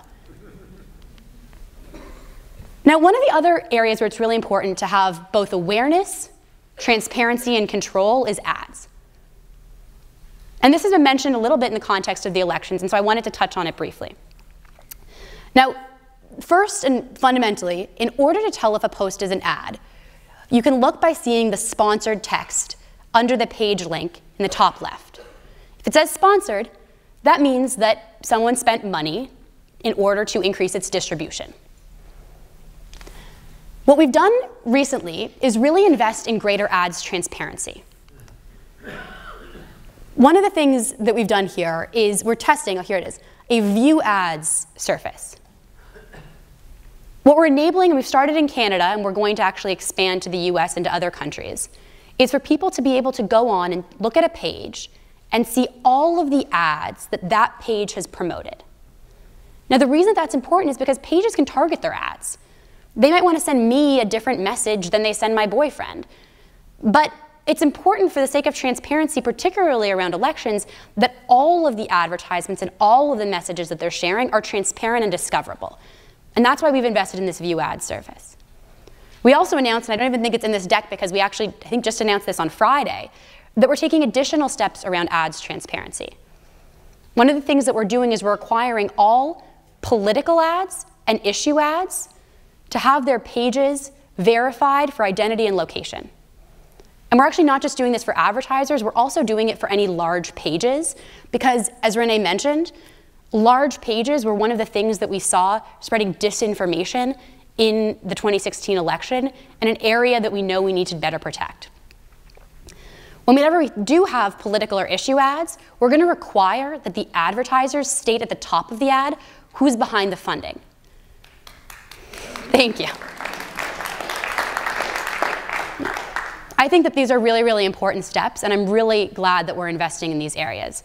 We know that on some of these issues, we haven't done everything that we could in the past, and so we want to come forward and do even more than TV or others are doing now to really set a new industry standard in transparency. Now, it's not just about transparency, it's also about control. And so one of the products that we have is something called Ads Preferences. And Ads Preferences, kind of like newsfeed controls, enables you to look into an ad and see, why am I seeing this? Are they targeting this to me because I liked one page or because I'm in some demographic? And to adjust your controls accordingly. Now, the second thing I wanted to talk about is what we're doing about integrity. And when we say integrity, we really mean the abuse of our platform by any bad actors to spread bad content through any types of bad behaviors. And we approach integrity in really three ways. The first thing that we do is we remove anything that violates our community standards. The second thing we do is we reduce the spread of problematic content, and that's the bucket in which we put false news. And the third thing we do is we aim to give people more information so that they can make more informed decisions about what to read, trust, and share with their communities. So I mentioned that we remove content and actors that violate our policies. Our community standards are publicly available, and they're really focused on protecting the safety and security, oops, this is the joy of conversion, the safety and security of our community. We also know that the things that violate our community standards are often correlated to the types of myths and disinformation that we've talked about today. So one example, fake accounts. On Facebook, we believe in real identity. But we also know that there are bad actors who create fake accounts in order to seed or spread misleading content. We've been investing in better technology and systems that run many, many, many times a day in order to more proactively identify and remove these fake accounts. And one thing that we shared recently in the lead up to the French election last May was that we'd removed 30,000 fake accounts in France in advance of their election. Now, the second area is reducing the spread of problematic content. And when we say problematic content, what we're talking about is content that violates the values that we hold and the feedback from our community about the things that they care about, but that might not violate our community standards. So one example that we put in this category is false news. And now sometimes people will ask, well, why not just have a community standard that you can't say anything false on Facebook? Imagine if you were posting to your friends that you were coming to the League of Women Voters event tonight. Would we have fact-checked that and called all 2 billion people on our platform to make sure that you were actually driving and on your way to the event? We're a platform, and we believe in giving people that voice and that ability to communicate. But we also don't want the systems of our platform to be misused to cause misleading content to be as easily or even more easily spread as authentic content. And so there are steps that we can take to reduce the spread of content that's false or misleading. So one of the things that we do is we use machine learning to identify and predict at scale some of the tactics that are correlated to this type of misleading content. So one example is clickbait. I'm sure you've seen clickbait. Clickbait's very much correlated to misinformation, to sensationalist content. We've been building machine learning algorithms to help us predict headlines that use the tactic of clickbait. And we do this by having a data set that we're able to train on, by building a machine learning classifier, and then employing that classifier when it sees new headlines it hasn't seen before to make a prediction about how likely that new headline is to contain the tactic of clickbait. If that prediction is really strong, it gets factored into newsfeed ranking, and I talked about the signals and predictions that we make, and it causes that piece of content to have a lower relevance score, and therefore to appear lower in newsfeed.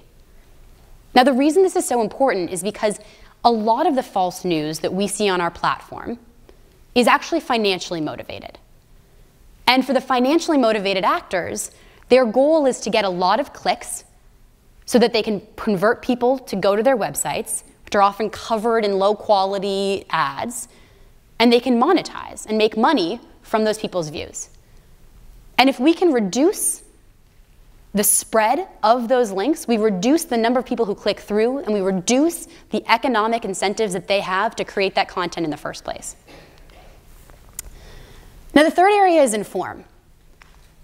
We know that one of the most important things that we can do is inform our community to have the context that they need to make decisions about what to read, trust, and share. And I think that Dan hit home on these points so effectively.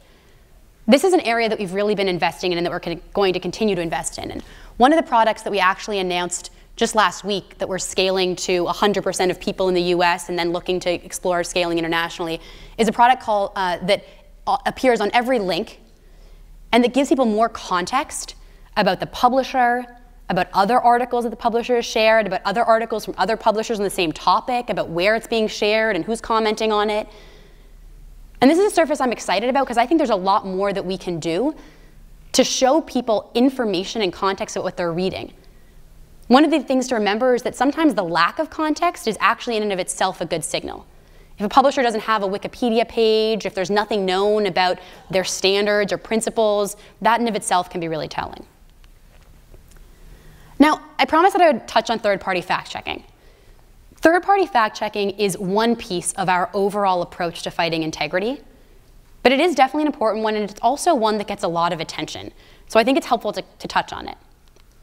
Now, here's how third-party fact-checking works on Facebook. We identify potential hoaxes or misinformation using a variety of different signals. One of those signals is false news feedback from our community, which I'll touch on in a second and show you a screenshot of so that you can give feedback if you encounter something that you think is false. And once we predict those things, we send them to independent third-party fact-checkers. We partner with fact-checkers now in 7 countries, including the US, and we're scaling to more countries. And the fact-checkers are able to review the content and rate its accuracy. And once they mark an individual piece of content as false, we take that signal and apply it to the newsfeed ranking algorithm in order to reduce the relevance score and show that piece of content lower in newsfeed, reducing the number of people who see it. And we also put more context around it, which I'll show you in a minute. So let's go through these things in a little bit more detail. Every piece of content has a feedback option. If you click on the right top icon in every post, you'll be able to see it. And one of the options is false news. It's funny, some people ask us why we say false and not fake, and actually a few of the speakers have commented already today on how fake news has taken on kind of a meaning of its own. And really what we're trying to talk about in this context is information that's factually inaccurate, so we're using the word false here. Now, when you provide feedback that something is false, it's one of the signals that we use in order to determine what to prioritize to our fact checkers. When the fact checkers do rate something as false, I mentioned that we use that signal in ranking in order to have that story appear lower in newsfeed, but that we also provide more information. And this is what the more information looks like. This is an example of our related articles product. And so what happens is the underlying hoax, the false story that was reviewed, you can actually see here it's compressed. It looks smaller than a story would normally look in newsfeed. And below it, we've linked to related articles from the independent third-party fact-checkers with whom we partner, and we've badged them as fact-checkers. Now, one of the things that Sarah mentioned is that in the research that's been done globally about how to best fight false news with more information, pointing to the truth and to more perspectives can be one of the most effective strategies. And so we've actually been evolving this treatment and product over the course of the last year while we've been testing it. And we found that related articles, by actually showing people alternate views from trusted third-party fact-checkers, can be really effective. Now, we don't just show people a newsfeed when they see it. We also notify anyone who previously shared the story that we've since determined from third-party fact-checkers was false. And if you were to go and try to share that story after we've gotten the rating from a third-party fact-checker, we actually pop up a warning interstitial. And all it does is it says, hey, there's actually additional reporting on this topic from this independent third-party fact-checker that you might want to check out before you share it.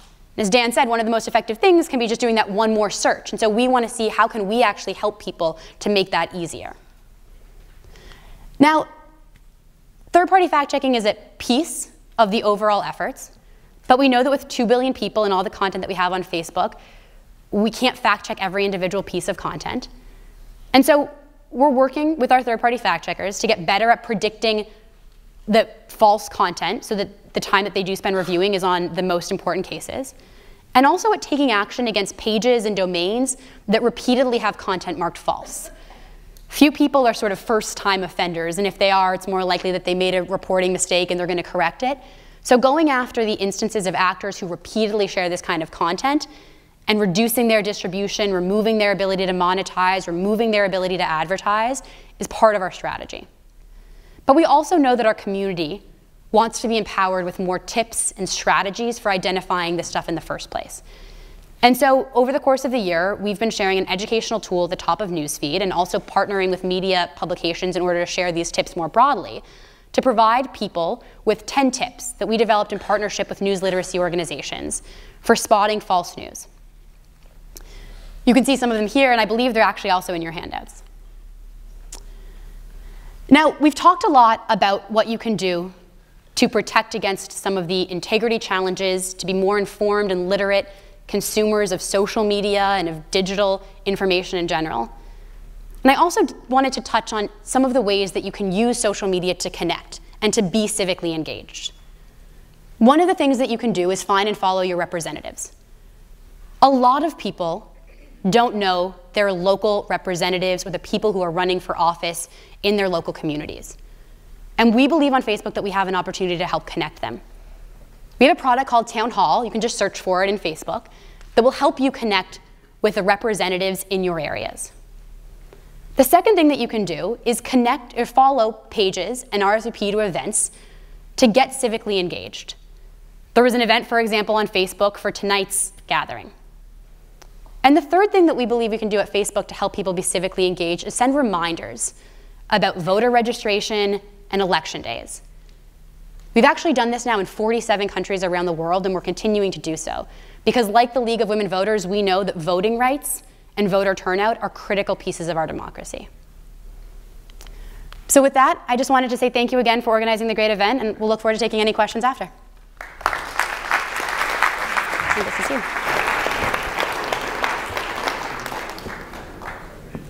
Thank you very much, Tessa. That's really, really good to know. It's good to know what's going on Facebook and actually to have some information from the source about like what's being done to combat this problem, which we think has grown out of proportion with what it should have been.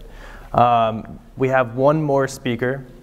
Last but certainly not least, Sarah McGrew is a researcher with Stanford History Education Group and is based in the Graduate School of Education at Stanford. Sarah.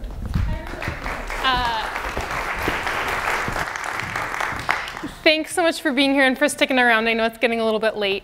My name is Sarah McGrew, and like Sam said, I work with the Stanford History Education Group. And because I work in a graduate school of education and I work with a group who all have backgrounds as educators, we take a little bit of a different approach to these questions that we've been talking about tonight, right? And we're focused specifically on thinking about how to teach young people to learn more sophisticated approaches to evaluating information online.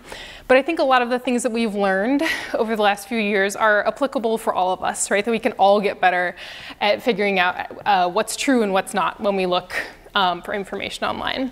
So I'm going to talk about a few things tonight based on research that we've done over the last 3 years. Those are sort of two major efforts. First, we've worked on developing what are now dozens of short assessments of young people's ability to evaluate online information. And then we've also engaged in research about what more skilled people do. So we've specifically looked at professional fact checkers and tried to understand the really specific strategies that they use to efficiently find and verify information online. So I'm going to walk you through sort of what we've learned from both of those efforts together.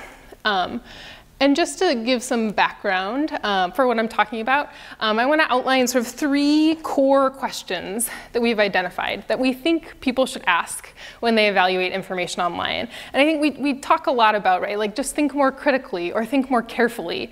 But when we think about actually trying to teach students, that kind of advice isn't actually very helpful, right? Just like think harder doesn't work very well with students. So we try to really get specific and break that down. So the first question we always want to ask when we evaluate online information is who's behind the information, right? What person or organization is presenting this? Do I trust that person to present information on this particular topic? And are they an authoritative source? And then we can dive into the topic, right? We can evaluate the evidence that's actually being presented. Again, investigating the source of evidence, and then deciding ultimately whether that evidence directly and sufficiently supports the claims that are being made. And then finally, we should ask, what do other sources say, right? Seeking to verify claims or arguments across multiple sources, ideally multiple sources that come from different perspectives. So I think these questions sort of cover a lot of the ground that different speakers have talked about tonight, but hopefully can start to sort of bring everything together under one umbrella and thinking about what a sort of integrated approach to evaluating online information could look like. But I want to show you a really practical example about what asking and answering these questions looks like online. And I'm going to do that with a task that we've given high school and college students. Piloted this task with hundreds now of students. And in this task, which we do online, so students actually are on the live Twitter feed, we show students this tweet from MoveOn.org from a few years ago. And it says, new polling shows the NRA is out of touch with gun owners and their own members. Gives a link and then says hashtag NRA fail. And then there's this sort of post below it that says 2 out of 3 gun owners say they would be more likely to vote for a candidate who supported background checks. And we ask students, why might this tweet be a useful source about NRA members' opinions on background checks, and why might it not be a useful source? So this is a complicated post, right? And we ideally want students to consider both the source and evidence presented, and then to sort of weigh what's strong about this source and then what's less strong. And see what they come up with. So what kinds of responses do we get from students? So to the question about why it might be a useful source, the sort of most common responses we get are first students who engage marginally with the source, like the student who says MoveOn has a large following on Twitter, or students that just engage with sort of the content or appearance of the tweet. Like this student who says it could be useful because a graphic with a strong message can be enlightening, or more likely thought-provoking. So these students are sort of like dancing around evaluating the content or the source, but not deeply digging into evaluating who's presenting the information or what they're presenting. And then in terms of why it might not be a useful source, the most common response we get by far is about the platform itself. So students write things like, Twitter is a social platform built for sharing opinions, and though there are plenty of news organizations sharing facts on Twitter, I'd be more likely to trust an article than a tweet.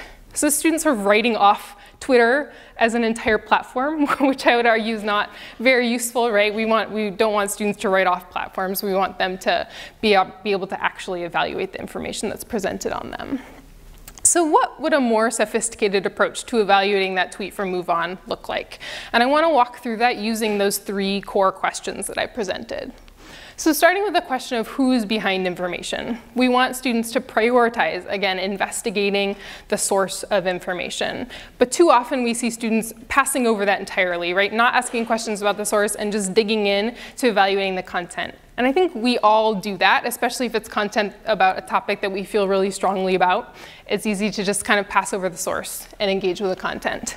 But we want students to be able to investigate the source. And we want to teach them to do that in sort of one particular way. And this is through a strategy that we identified, again, in our research with fact checkers. And we call it lateral reading. So if we were going to, again, evaluate the source of this tweet, it's moveon.org. But imagine that you're a student and you don't know what moveon.org is. You don't have the sort of things that are coming to a lot of your minds probably when you think about moveon.org. So we would encourage students to investigate the source by reading laterally, by leaving the tweet itself or leaving a website that you're on and actually checking what other sources have to say about it. So in this case, I simply typed moveon.org into a Google search to, again, check what other sources say. And this makes intuitive sense if you think about it, right? If you were trying to decide if a person was trustworthy, you wouldn't walk up to them and just say, hey, are you trustworthy? Right? Because of course they're going to tell you they are. And that's the same thing we're doing when we evaluate websites, by staying on the website, right? And trusting what that website says about itself. Right? So a better strategy, one that we saw fact checkers doing, was to leave the site and again see what other sources had to say. And in this case, a site like Wikipedia can tell us pretty quickly, right? MoveOn is an American progressive public policy advocacy group and political action committee. It's in the first paragraph of the Wikipedia page. And your sort of warning lights about Wikipedia might be going off, but again, this is a site that we saw fact checkers rely on as a sort of initial take about an organization's reliability. So once we have a sense of what moveon.org is, again, that doesn't necessarily mean that we write the tweet off or decide that we totally trust it, but we're building our sort of stores of information about what MoveOn is and whether this tweet is trustworthy. But next we want to investigate what's the evidence.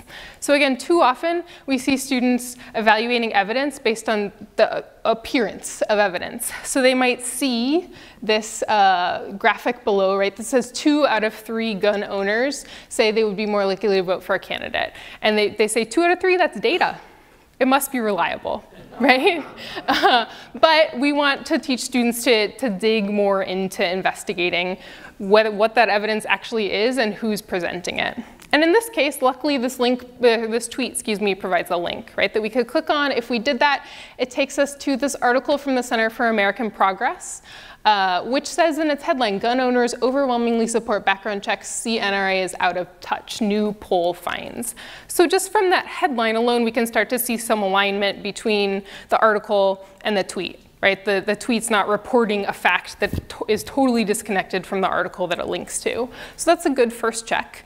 And if we wanted to spend a little bit more time, we could dig into, again, investigating what the Center for American Progress is and investigating this public policy polling group that actually did the survey that both this article and the tweet are reporting on.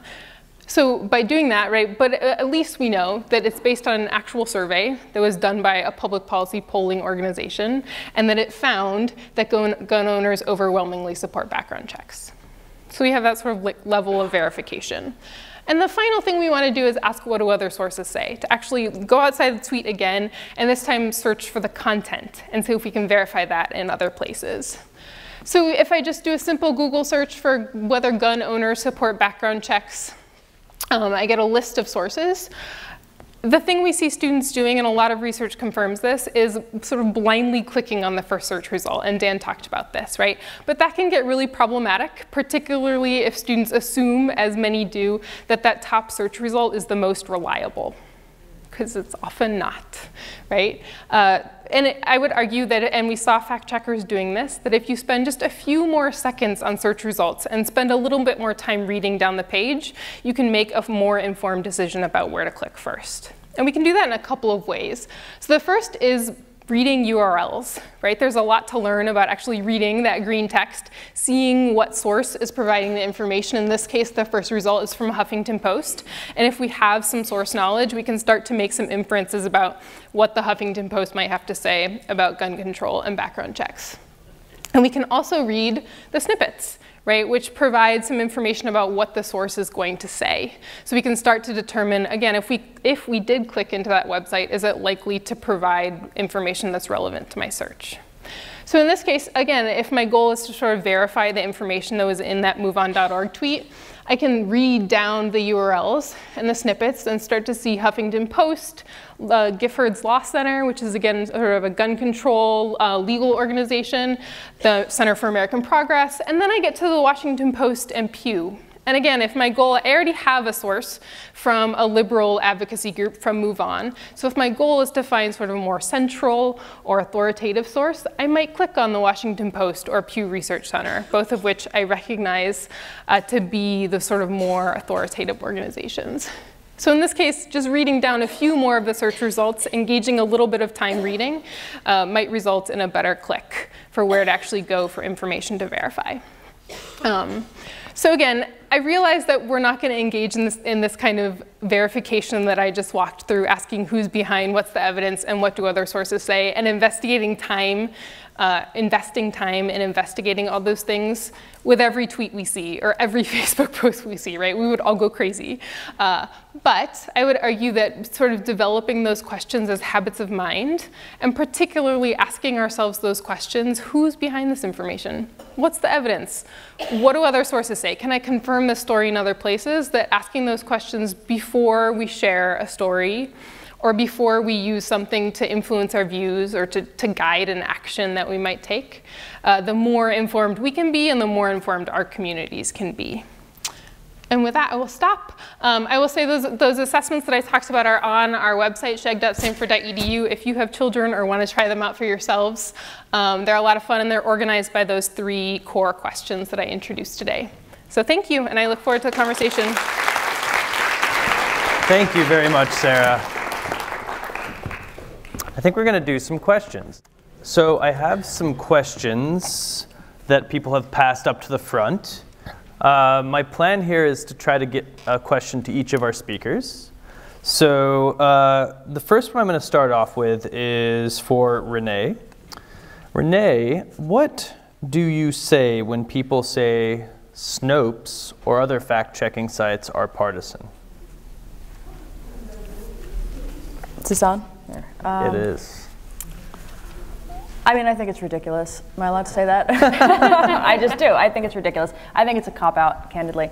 I think that there are, fake news was never about what you agree with or don't agree with. It was supposed to be about the original use of the term was really to refer to information that was inauthentic. And so you can read a Snopes fact check and decide that you still don't like Hillary Clinton, but acknowledge that Pizzagate is probably not the reason to justify your dislike of Hillary Clinton. And so that is, so in my opinion, I think that that's just a real cop-out. And I think that people who say that are people who are locked into a partisan mindset. And just, if you don't want to read it on Snopes, go read it on PolitiFact.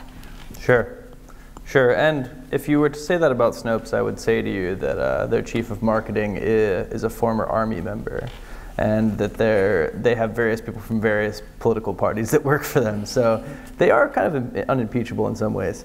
Okay, next question. So for Tessa, considering their social responsibilities, what should social media companies' policy be on maintaining freedom of speech while also filtering misinformation? Yeah. So look, it's an important and challenging question. One thing I will say is there's a lot of steps that we can take that don't even need to get close to broaching that question. Removing inauthentic accounts, removing pages who are trying to mislead people by not authentically representing who they are, where they're located. To me, those don't violate freedom of speech. Those are about transparency, accountability, and authenticity. I think the point at which we'd be violating freedom of speech is saying that you, Sam, can't share your opinion about politics on Facebook, but that's not at all what any of the things that I've talked about or any of the steps that we're taking. In some ways, like Renee, I think it can become a cop-out. And I think that we have a responsibility to both protect freedom of speech and to ensure integrity. Great. Sarah McGrew, how can we make sure our children, who are such avid consumers of the internet and its content, have critical thinking skills available to evaluate things like misinformation? And as a little addition to that, to what extent is this a part of curriculum as you know it in public schools? Sure. So, I mean, I think the sort of first step in the work that we've been trying to do for the last few years is to bust myths that I think still exist out there, that young people are, for some reason, smarter and better at evaluating information than the rest of us, right? That because they've grown up with digital devices and because they can, you know, like text and tweet really quickly, that somehow that means that they're more able to evaluate the information that they're finding. And that's just not, it's patently untrue. And we've known it's untrue for a long time, but it's still really easy, I think, to engage with those myths. So I think that's the first thing, is being really clear that young people need our help. And need our support. And I think the question of curriculum is a huge one, and one that we are spending more and more time thinking about. And the answer is that it hasn't, digital literacy or teaching students to engage with online information hasn't been integrated into the core of the curriculum for a long time. So I think often it's taught in extracurricular classes like fabulous journalism classes, right? Or the school librarian might come in to teach a research class. But particularly in more under-resourced schools, those classes don't exist, or a librarian doesn't even exist. So I would argue that we need to bring these skills into the core of every subject area. I particularly work in history and social studies education, but think about what it looks like to teach history and social studies and engage students with the internet, engage students in doing research on the open internet, right? Not just telling them specific websites that they can and can't go to, and then giving them specific strategies. So another problem with digital literacy education has been that they use these sort of long checklists of answers, sometimes up to 30 questions that we tell kids to ask about websites. And some of them are super problematic questions, like we tell kids that .edu sites are more reliable across the board than .com sites, which, as Dan told us, is just patently, again, untrue. So we need to update our methods, and we need to bring digital literacy, again, into the sort of core of the curriculum. Great, thank you, Sarah. And moving to Sarah O. One of the things you talked about was having an alternative way of engaging with information. If contradicting false news doesn't work, and giving alternative information does, what does that mean to you? Like, so what are examples of that? Yeah, a great example that many people teach now is looking at some of the interventions that were designed around the Kenyan elections that were very violent a few years ago. Lots of division in society, groups with opposing views, and a lot of people out there whipping up hate speech, rumors, false information. The groups that designed the interventions then were looking at texts. Everyone had feature phones. The most scary things that were reported were people en masse sending false information to voters on election day. And based on some of the tests that the civil society and civic education groups on the ground ran, they found that by saying don't listen to fake information, don't listen to the rumors you receive, was far less effective than a message like, let's show our support for each other and protect our community on election day. Or let's show how wise we are as a community and question the information we receive on election day.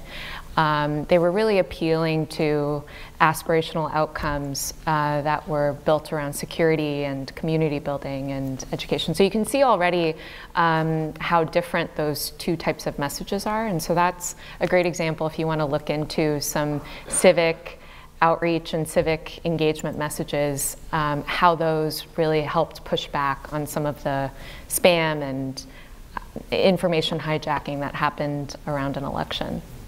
Thank you, Sarah. Dan, a question that's come up from a few people is that it seems as if independent voices in some ways have been scrubbed out of the internet, and in some ways the internet has diluted information. So the question here is, how do we deal with information dilution?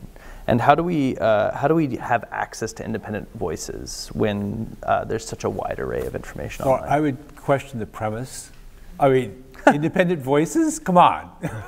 There are a billion independent voices. So sure. I think, especially in a world where it costs nothing to start up a new website, it costs nothing to create a new a group on Facebook, it costs nothing to start up a new Twitter account. we have a lot of voices. Now, I sort of agree with the dilution problem, because it can be difficult to find reliable information on a particular topic, because there's so much, and especially in a world where there's so many participants trying to publish on a particular topic, it can be difficult to find the one you want in there. And that's kind of it's a basic search skill. So I don't think the problem is a lack of independent voices. I think the problem is a surfeit of independent voices that could be drowning out the thing you want to find. Interesting point. I like that. Why don't we take, Lisa, should we take a couple minutes for you to do your last few comments? Great. So bear with me just for a few minutes. Actually, I'm going to be asking Sam and Dan to talk again for a second. So Sam has offered, if we're interested, to do kind of a follow-up session. And Sam, would you say a couple words about what you're thinking about? And I'm just going to ask for a show of hands, because we want to see, is it worth going further on it?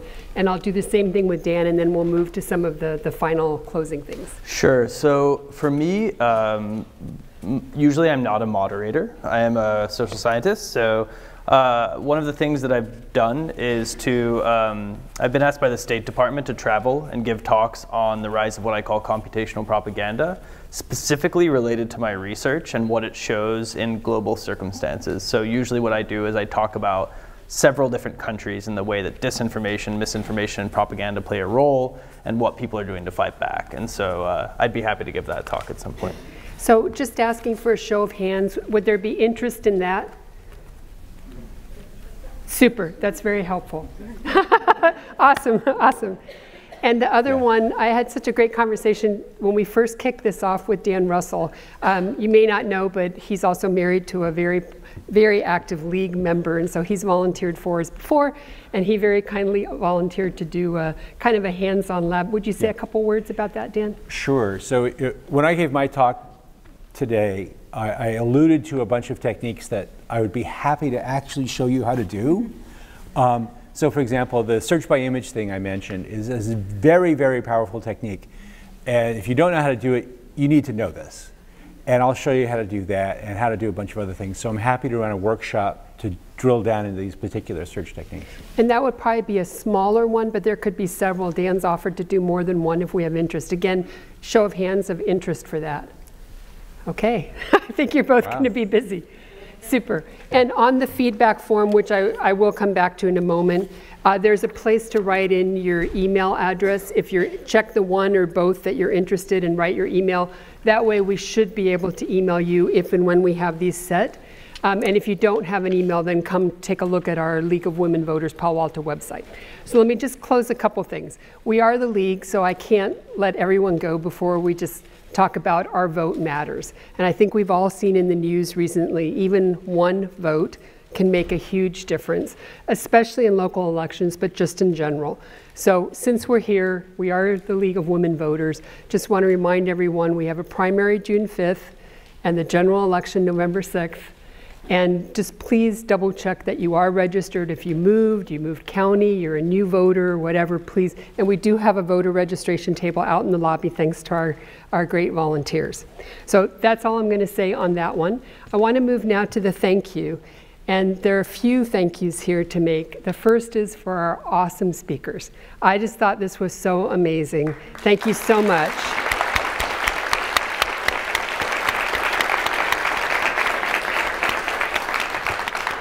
And Catherine and Linda and Liz are going to be handing out a little token thank you gift as I'm talking. So that's what we're doing.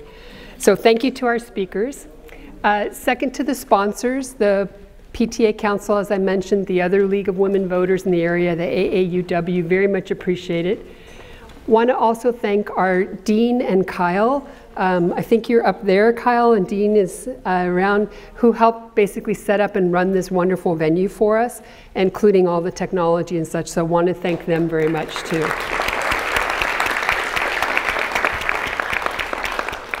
And then a special thanks to Dana, whom I mentioned at the beginning. Out of the kindness of her heart, she came and filmed this whole thing for us, so we'll be able to share it with others that couldn't come tonight. So thank you very much, Dana. And I should mention, and this is a plug, it is a nonprofit, it is community funded. If any feel give some money to MCV TV, please do. But anyway, thank you to Dana. And last but not least on the thank yous here, actually I have one personal one, and my family in the audience knows this. My mom used to be very involved in community affairs, and she contributed a lot in the local community. She passed away some years ago. But I actually just want to say thanks to her, because of her, I'm here tonight helping to do this. So anyway. And I'd like to ask all of our volunteers to please stand up for a moment. Everyone who's helped plan, organize, and staff tonight and do the tables.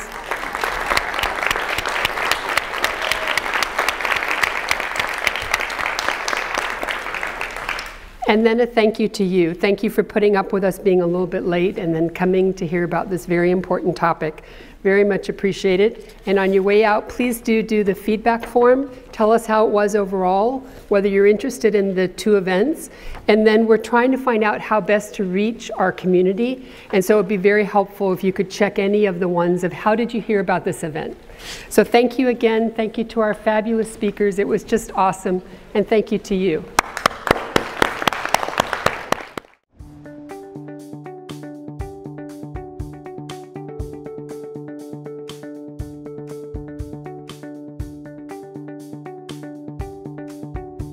You're watching MCTV, Millbrae Community Television.